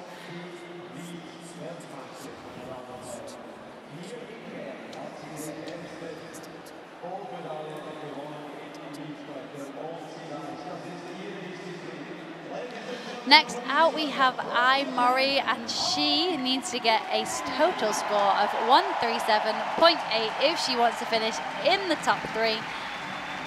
Well, if she wants to be certain that she'll finish in the top 3, that will put her into 2nd with only Janja Gambret who can beat her. So this is an important climb for I. She finished the Boulder round with a score of 44.5. So not a bad score, but not up there with some of the others. I has a lot of work to do here, but we know that she really can pull it out on the lead wall. Yeah, she is our individual lead world champion, remember. Beat Janja Gambret, due to count back. She also topped the routes. Let's see what she can do here. She comes up, hits that jib. Up with the right hand. And there's Oriane in the foreground as I Murray in the background hits the steep part of the wall. And from here on, it's all in the arms, and we've seen a few athletes burn out through these sections. I Murray in the semi-finals, she finished the Boulder round with 44.9, so a similar to score to today. And then in the lead, she got a 92. If she does that today, we will see her. I'm being told by our tech people behind the scenes, if I Murray does top or the hold before she's qualified, otherwise Brooke is qualified. That's what I'm being told in terms of info. Interesting, yeah, so if she gets that 137.8, thank you to everyone for doing the maths for me. She needs to have a great climb right now. We know she's capable of it, but the pressure is on. Pressure never seeming to fluster I in the slightest, always looking composed, always looking calm, very rarely making mistakes. And it's the kind of route that might suit her. You know, this resistant style of climbing she's really good at. We know I tends to not enjoy the more dynamic moves. There aren't any big, wild dynamic moves on this climb. You said it perfectly. It is resistance climbing. The climbers just have to keep moving and fight the pump, but also not run out of time, which we've seen I do previously. So keep an eye on that clock, but also don't take your eyes off I at the same time. Oh, it's just too many places to look here, and that scoreboard keeps moving as well. It's exhausting to watch, and it's brilliant action here for us all. What a sport climbing is. Out to the right crimp. High toe for I Murray.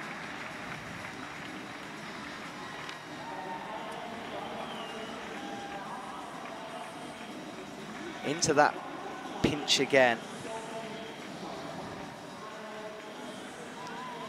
She seems to be climbing with a really good pace right now. Often we see I climbing very slowly, very deliberately, but she's climbing with a great pace. She's got 3:40 on the clock as she hits the 30 zone.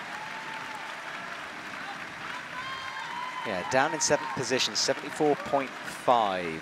Up with the right hand now. Now she's entering this different section, all the way to the left, back right towards the 60, and then pretty much straight up from there towards the center of the wall where our camera, the clip draw, and the last hold await.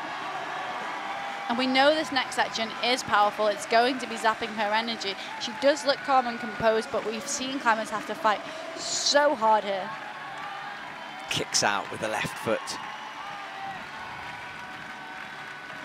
Eye climbing really efficiently, really straight arms, not having to fight on these moves. You see her hit a hold. When she hits that hold, as soon as she's comfortable, you see her relax into that position, never fighting against herself, climbing really smart through all of these sections so far.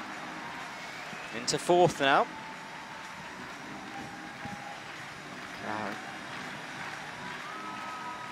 Yeah, this blue section nearly finished. One last bump out towards the right as she steps through, and then we enter the final part of this route.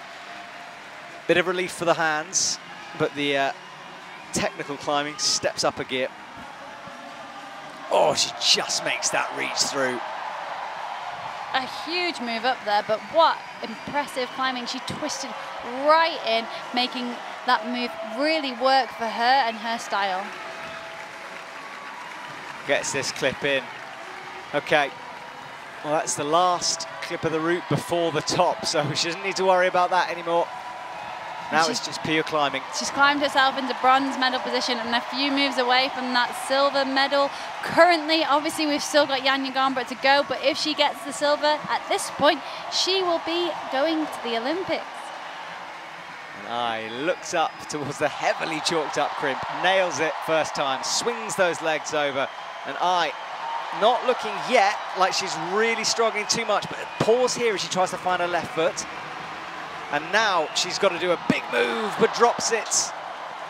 And that is her in silver medal 140, so we think that's enough. That is enough, subject to appeals.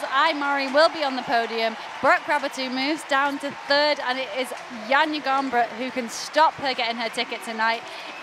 Anything can happen, but right now, all eyes are on Ai as she looks up to the route, looking disappointed she didn't get it as a Japanese team behind her. They are going wild. We just had a shot of them. Brooke's got her headphones in, trying to compose herself, having just taken it all in and having a moment to herself in a very private moment on the stage. I want her to turn around. Now she has. No, she doesn't. Well, now she does. A smile across her face.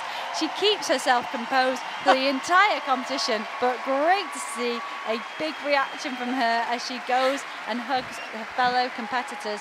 I just was desperate for her. I couldn't believe how long she was looking at the route. She was so concerned with what she climbed. Oh, great work from Murray. That was one of my favourite moments of the whole competition, that her face when she lit up when someone obviously told her. We talk about how invested these athletes are, how dedicated and committed to their climbs and to what they're doing. Her focus was entirely on that last move for so much longer than anyone wanted it to be. She almost looked totally devastated that she didn't win it. You can see what it means to the Japanese coaches there, but I was still thinking about that top move and why it didn't work out. You can let that one go and you can celebrate tonight because you are going to the Paris Olympic Games in 2024. Okay, well, we have our last climber out, and Janja has work to do, of course, nearly trips up once more. She's got to obviously carry on climbing. It's not a given here. And we saw the rope tension there, almost looked like the belay was just making sure she didn't drop off the stage. Don't want to see that, Janja. All right, well. Oh, and she strides towards the wall with a confidence like we haven't seen yet in this competition. She wants to get it done here. Brooke Raboutou in the danger spot, down in third. 5:55 on the clock.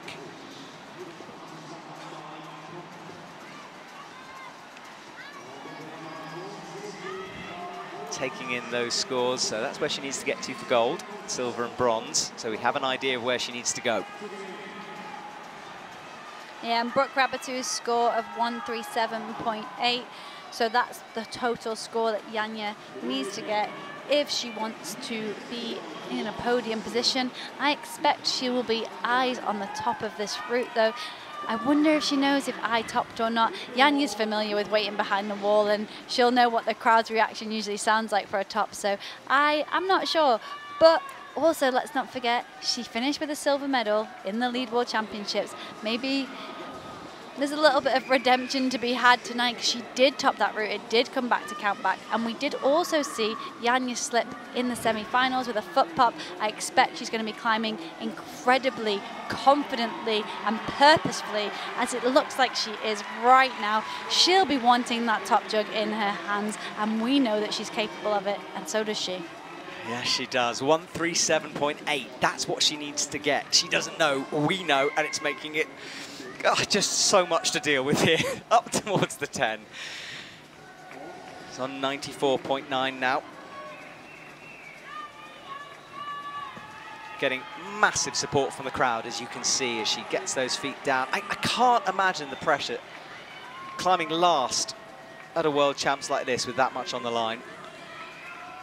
I saw Janja earlier on in the Athlete Hub. She was looking so happy, so confident. It is great to see. When Janja brings her best self to the competitions, it is a wonderful spectacle to witness. It's such a small margin though, isn't it? One little mistake, one hand in the wrong place, a foot on the wrong bit of the hold, and that's it. So nothing confirmed, but that's where she needs to get towards. Hold 39 or 54 points will get her enough points to get in. Brooke Raboutou must be, again, just, I can't even try to describe what she must be feeling either. Shaking out, she's totally focused on the next set of holds here. Climbing much slower than we often see Janja climb. She tends to, we've seen her finish routes with time on the clock, but we have also seen her time out. Climbing very deliberately, little micro shakes as you saw there, wanting to climb as efficiently as possible, so she's got enough left to give on that head wall, on that top section, but she can only try those moves if she gets through these next ones, so she needs to stay focused and calm as she moves through every single hold on this route, and it's not far. There's just a few moves to go until she moves into that third position, guaranteeing her an Olympic spot, guaranteeing her a medal tonight, but there's only one colour of medal that Janja really likes to get. She'll want the gold, but her fans will just want a few more points on the board. She's on 135, now she's at 138.9, and the crowd react. I wonder if Janja knows, and we're about to see a different Janja, because sometimes she just flips it and she's up to silver.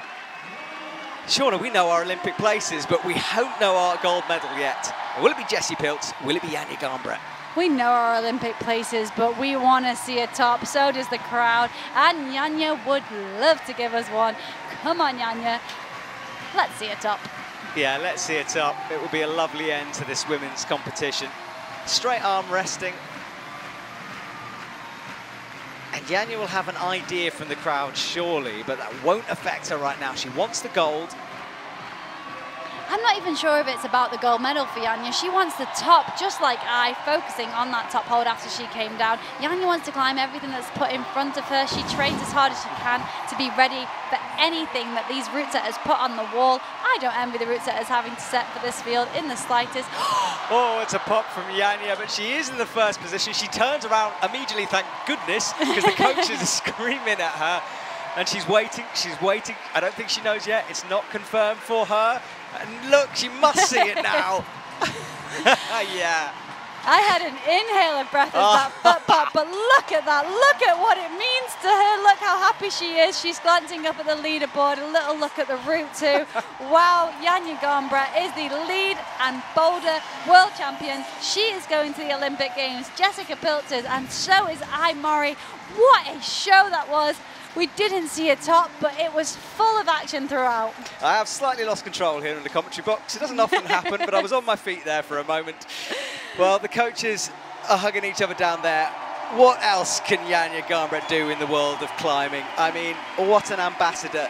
And she will fight again at the Games next summer. And Brooke Raboutou, I mean, what a fight she put up. She came so, so close. She will have other chances, as we discussed. But tonight, it's not enough for Brooke. And you can see Janja knows, and Janja knows what that must feel, and she comforts her. What a moment, what a competition. This has been a wild night and the crowd are going insane right now. Matt beside me is going a little bit insane too.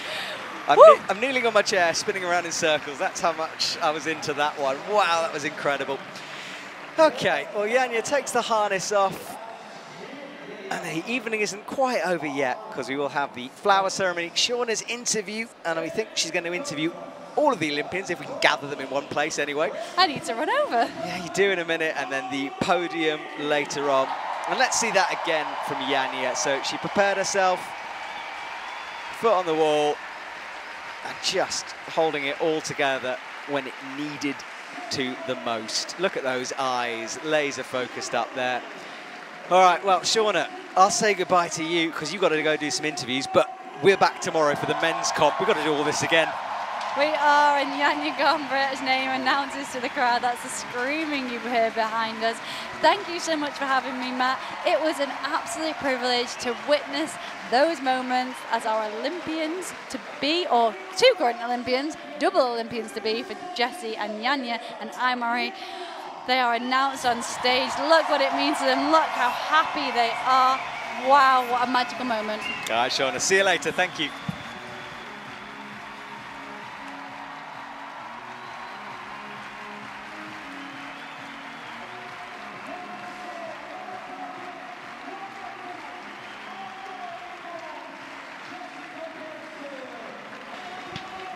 One, two, three, confirmed.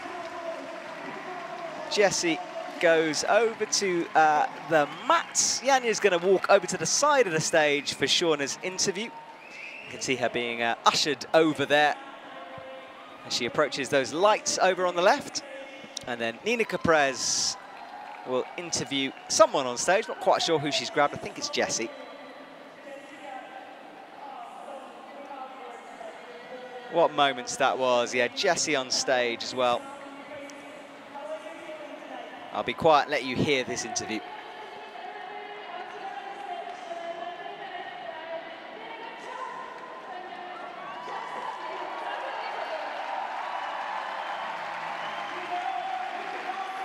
Well, that's confirmation of the results. 177 total for Janja Garnbret, 157 Jessie Pilz, 140.6 Aimori. Barabatu in fourth, just pushed outside. Oh, it's got to be hard to deal with, but she will be back, of course. She has more chances. Jeanne Kim in fifth, Oriane Berton sixth, Miho Nanaka seventh, Annie Sanders in eighth. Congratulations to all the women, of course, but special congratulations to the Olympians to be.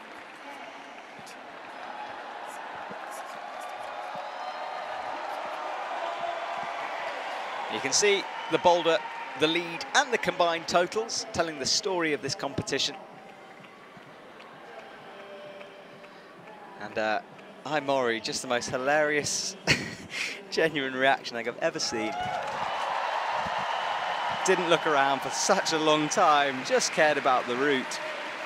And that shows what kind of state of mind she climbs in. It's not easily flustered, is Aimori.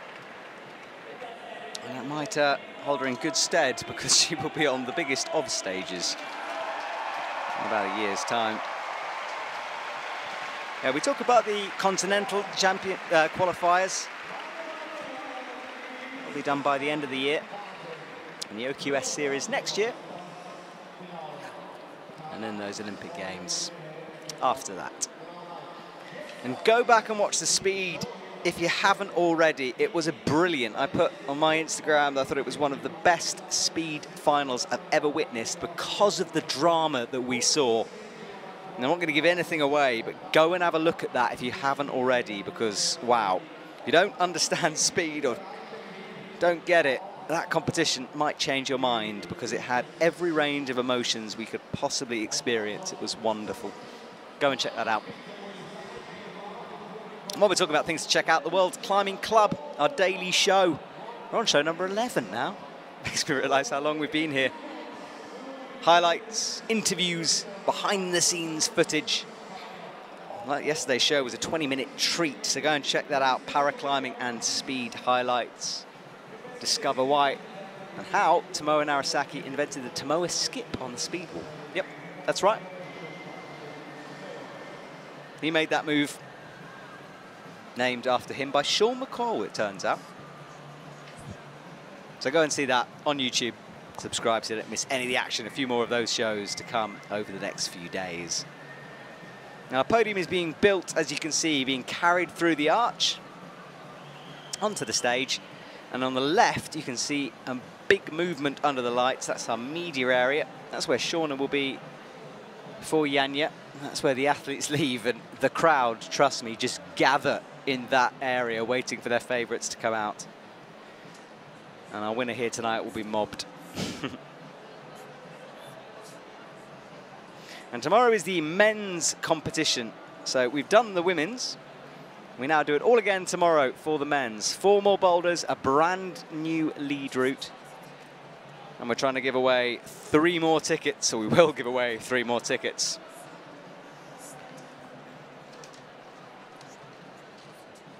$10 in total for this event.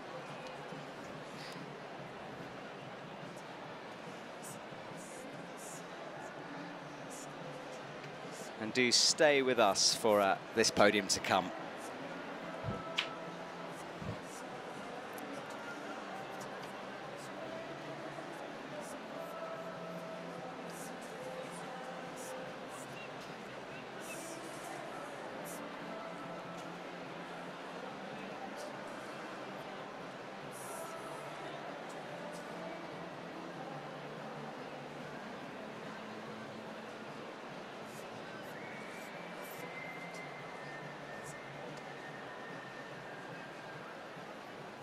Speed wall all lit up and colourful on the left there. It's been stripped of its roots. The boulder will be pulled down tonight. That will be stripped.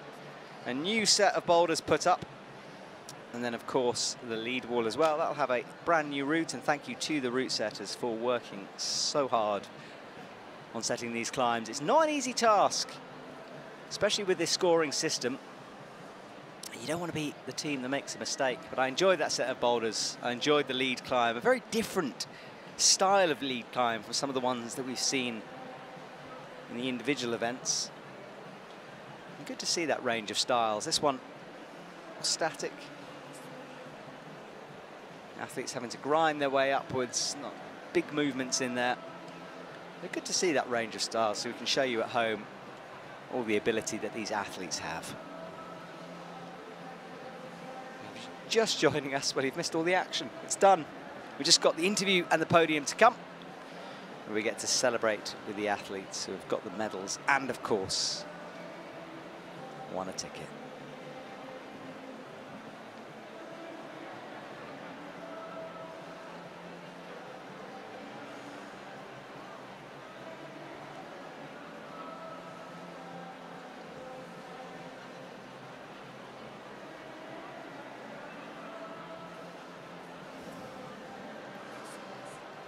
So I think Shauna has found Janja, so let's go down to them.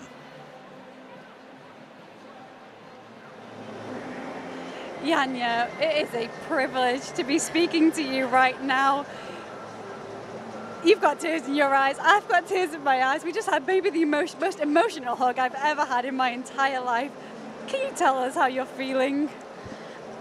I feel incredible and relieved at the same time.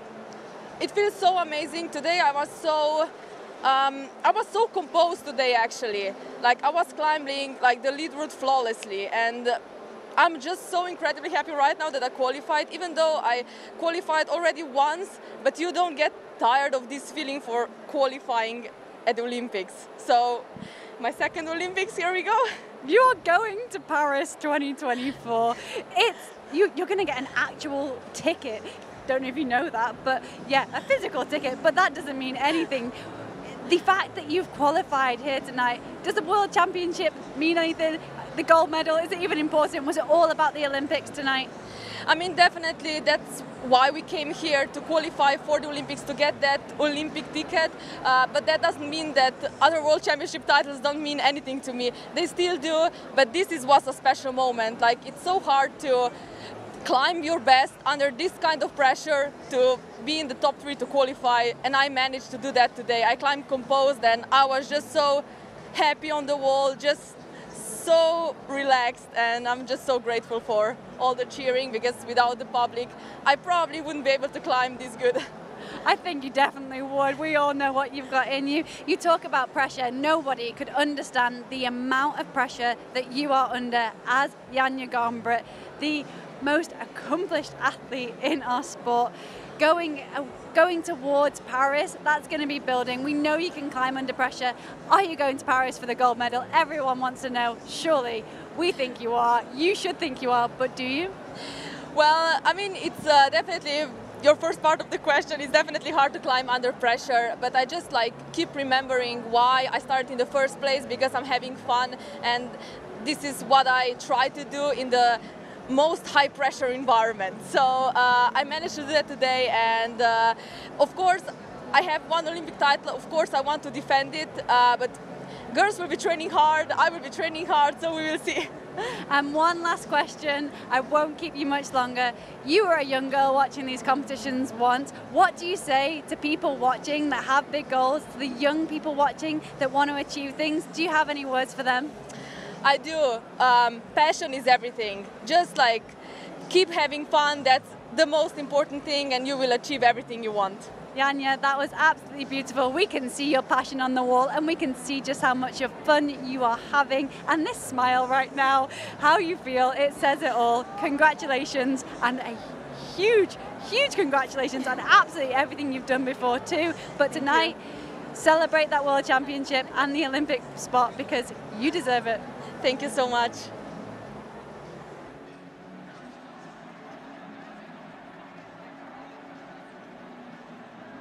Well, congratulations to Janja Garnbret. Great interview there to get an insight into what she's thinking and feeling.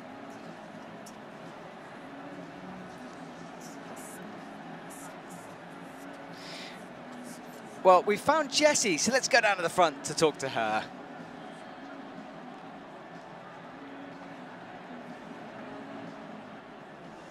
Jessie, what a moment. You had to fight hard out on that lead route. Going in, did you know how much you needed to do? Did you know how important that performance was?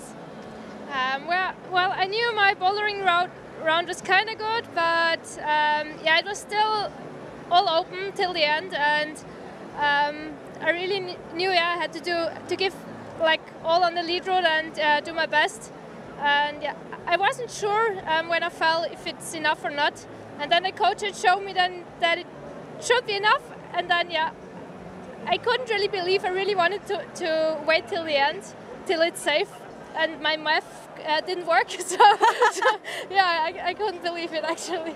You were sat on stage, the camera was on you, everyone was almost screaming at you to tell you you had an Olympic spot. You looked in disbelief. Has it sunk in yet? Yeah, no, not really. it still feels surreal. I don't know. Yeah. Almost lost for words, yeah. It seems like. Did you come into this competition hunting for an Olympic spot? Were you sure you might get one, or maybe not so sure? How did it feel coming into this finals tonight? Were you ready to leave it all out on the wall? I knew it was possible for everyone in the finals. I wasn't really happy with the single disciplines, with the results. So I really wanted to give it my all, and yeah, it worked out. You're already an Olympian. You're going to be a double Olympian going to Paris 2024. You said you weren't happy with the single disciplines. Are you happy right now? Yeah, I'm really happy. I was so nervous the whole day today, and I really tried to keep the pressure low and just try to give my best out there and not focus on the result or anything. I think it worked out quite well, and yeah, it's crazy. Worked out quite well. That it did. You have a medal from the Lead and Boulder World Championships and an Olympic ticket. Congratulations, Jessie. Thank you for speaking to us. Thank you so much to Jessie. Super emotional and hard to put into words what she must be feeling there. Janja's on stage. I'll let you listen to that.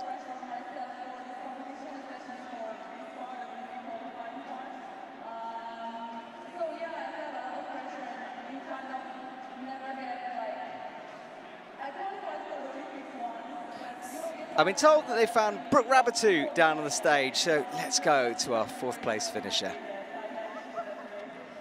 Hey Brooke, I know this isn't the result that you wanted, and I know it's going to be hard for you to do this interview. Thank you so much for speaking to us. This was an intense fight in the finals. So many girls are coming up strong. A lot of people, a lot of pressure on you tonight. How did it feel out there to climb in front of such an amazing crowd? Honestly, I had a lot of fun out there. Like, the boulders were really fun. There were some hard moves that, you know, I've been working really hard for this, and I feel like I was able to be in a good mental place for the boulders to just give it my all and really, like, do it for myself. And then the rope climb, I definitely fought. I kind of was already bleeding like halfway on the wall on my left hand. Oh, wow. So that was a little hard, but I definitely tried really hard, so I can't be too upset about that. You did look like you fought to the end. It looked like you were really fighting. Of course, that's how you want to finish a lead round. Not the result that you wanted, but there are more chances. Are your eyes on the next Olympic qualification, the Pan American Continentals? Yeah, for sure. I'm definitely going to take some time to decompress from this event, but I think there's a lot of good takeaways throughout the whole event. I got to go through every single round and fight really hard, and I know I'm going to come out learning a lot once I process everything. There is a lot to process. I appreciate you talking to us right now. It is an emotional night for many people, success stories and those not managing to achieve what they wanted. There are more opportunities, Brooke. Please keep that smile that we all love to see on your face. You have got so much more to give this sport. Stay positive, Brooke. Thank you so much, and thanks to everyone who's helped throughout the entire event. It was really seamless, and like the volunteers were incredible and all the athletes, so I had a blast out there. I'm definitely disappointed right now, but just want to say thank you. I'm very grateful. Thank you, Brooke. Yeah, thank you, Brooke. A hard one to do, but good to hear her thoughts after that competition. Of course, she does have more chances. And we are trying to sort out more interviews for you. I think we've got I Murray on the way. But we'll see. So yeah, Brooke Rabatou, hats off to you for being such a competitor and also for doing that chat. But I think, as she said, she did her best. She can't be unhappy with that. Well, we have found I Murray, so let's go down and see I. We heard the question asked earlier in the arena. Are you happy? Yes, of course. You look so composed, but we saw a huge smile. Did you feel nervous before you climbed? Yes, but when just climbing, I'm very exciting. So, but I wanted to reach the top. But Olympic ticket is very happy. Hopefully the Olympic ticket is maybe better than reaching the top, but we could see you were looking at the top of the wall. You got so close to getting to the top, and you get to stand on the podium. You get your Olympic ticket. Have you been to Paris before? Yes, just training. Just training? Well, yeah. You get to go there and become an Olympian. A huge congratulations, I. Thank you so much. Thank you. Thank you to I Murray as well. I think that might be the end of our interviews, I think. You never know. Sure, Sean will be happy to talk to anyone coming through that area. But I think it might be time for those athletes to go and make their way backstage, prepare themselves for the podium. Let's have a look at our winners' highlights, shall we? See Yanya's way to the top. And this is I Murray. I think we're showing all the podium finishes in this highlight reel. There was I Murray crossing through near the top, and that was the reaction from the Japanese coaches. I spent a long time looking up on the wall and had a really good moment where she was staring upwards. Jessie Pilz, good bouldering round, she said it herself. Fist pumping in the air. Over on that cross-through move. That was a bit of a turning point for her, and carrying on the strength and then all the way to the top. That was her fall. She thought she maybe could have gone a bit further, but it didn't matter in the end.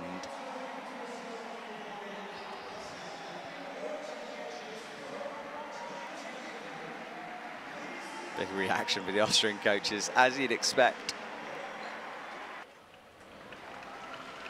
And Janja Garnbret, oh, she did it again. She's qualified again, and she'll get to fight for a gold again. Her lead route, as she said, pretty much flawless until she fell, and look at that from the coaches. Huge for Janja Garnbret. She gets to go away now and train for the games. Well, our podium is ready. The athletes are there. The dignitaries are there, and the medals are waiting. I'm not sure if we'll get to see the ticket on the broadcast, but they do get one. I've seen it, I promise. It's there.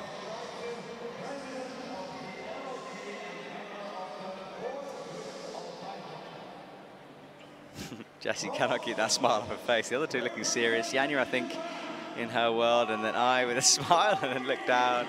Well, she stands up in third place for the Boulder and lead competition. And after this, we'll just get 3 tickets to give away.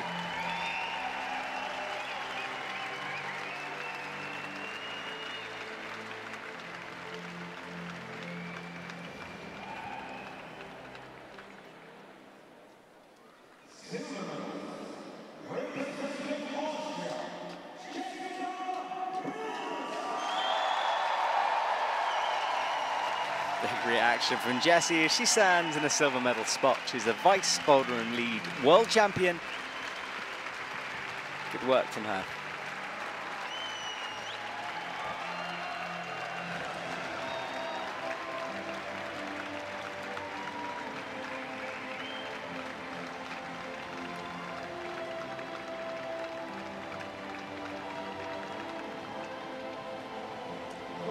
And finally, the gold medalist tonight.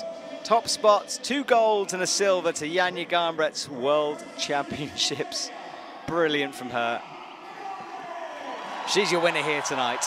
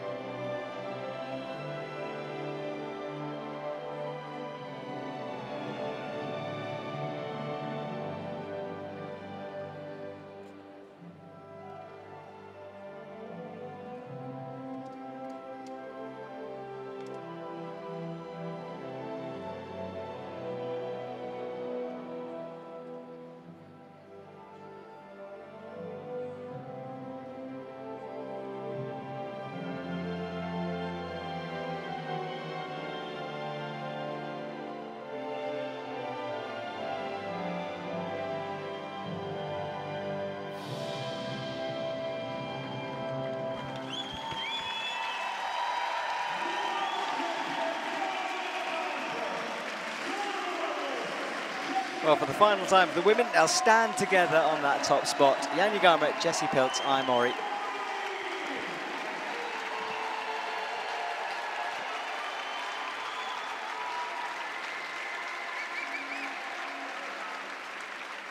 I imagine they'll be celebrating tonight as they leave the stage for the last time here in Bern. Right, well, we'll say goodbye for tonight. Thank you, Shauna Coxey, for joining me. We'll be back tomorrow for the men's side of this competition, where 3 more Olympic places will be given away. Have a wonderful evening, and we'll see you soon, everyone.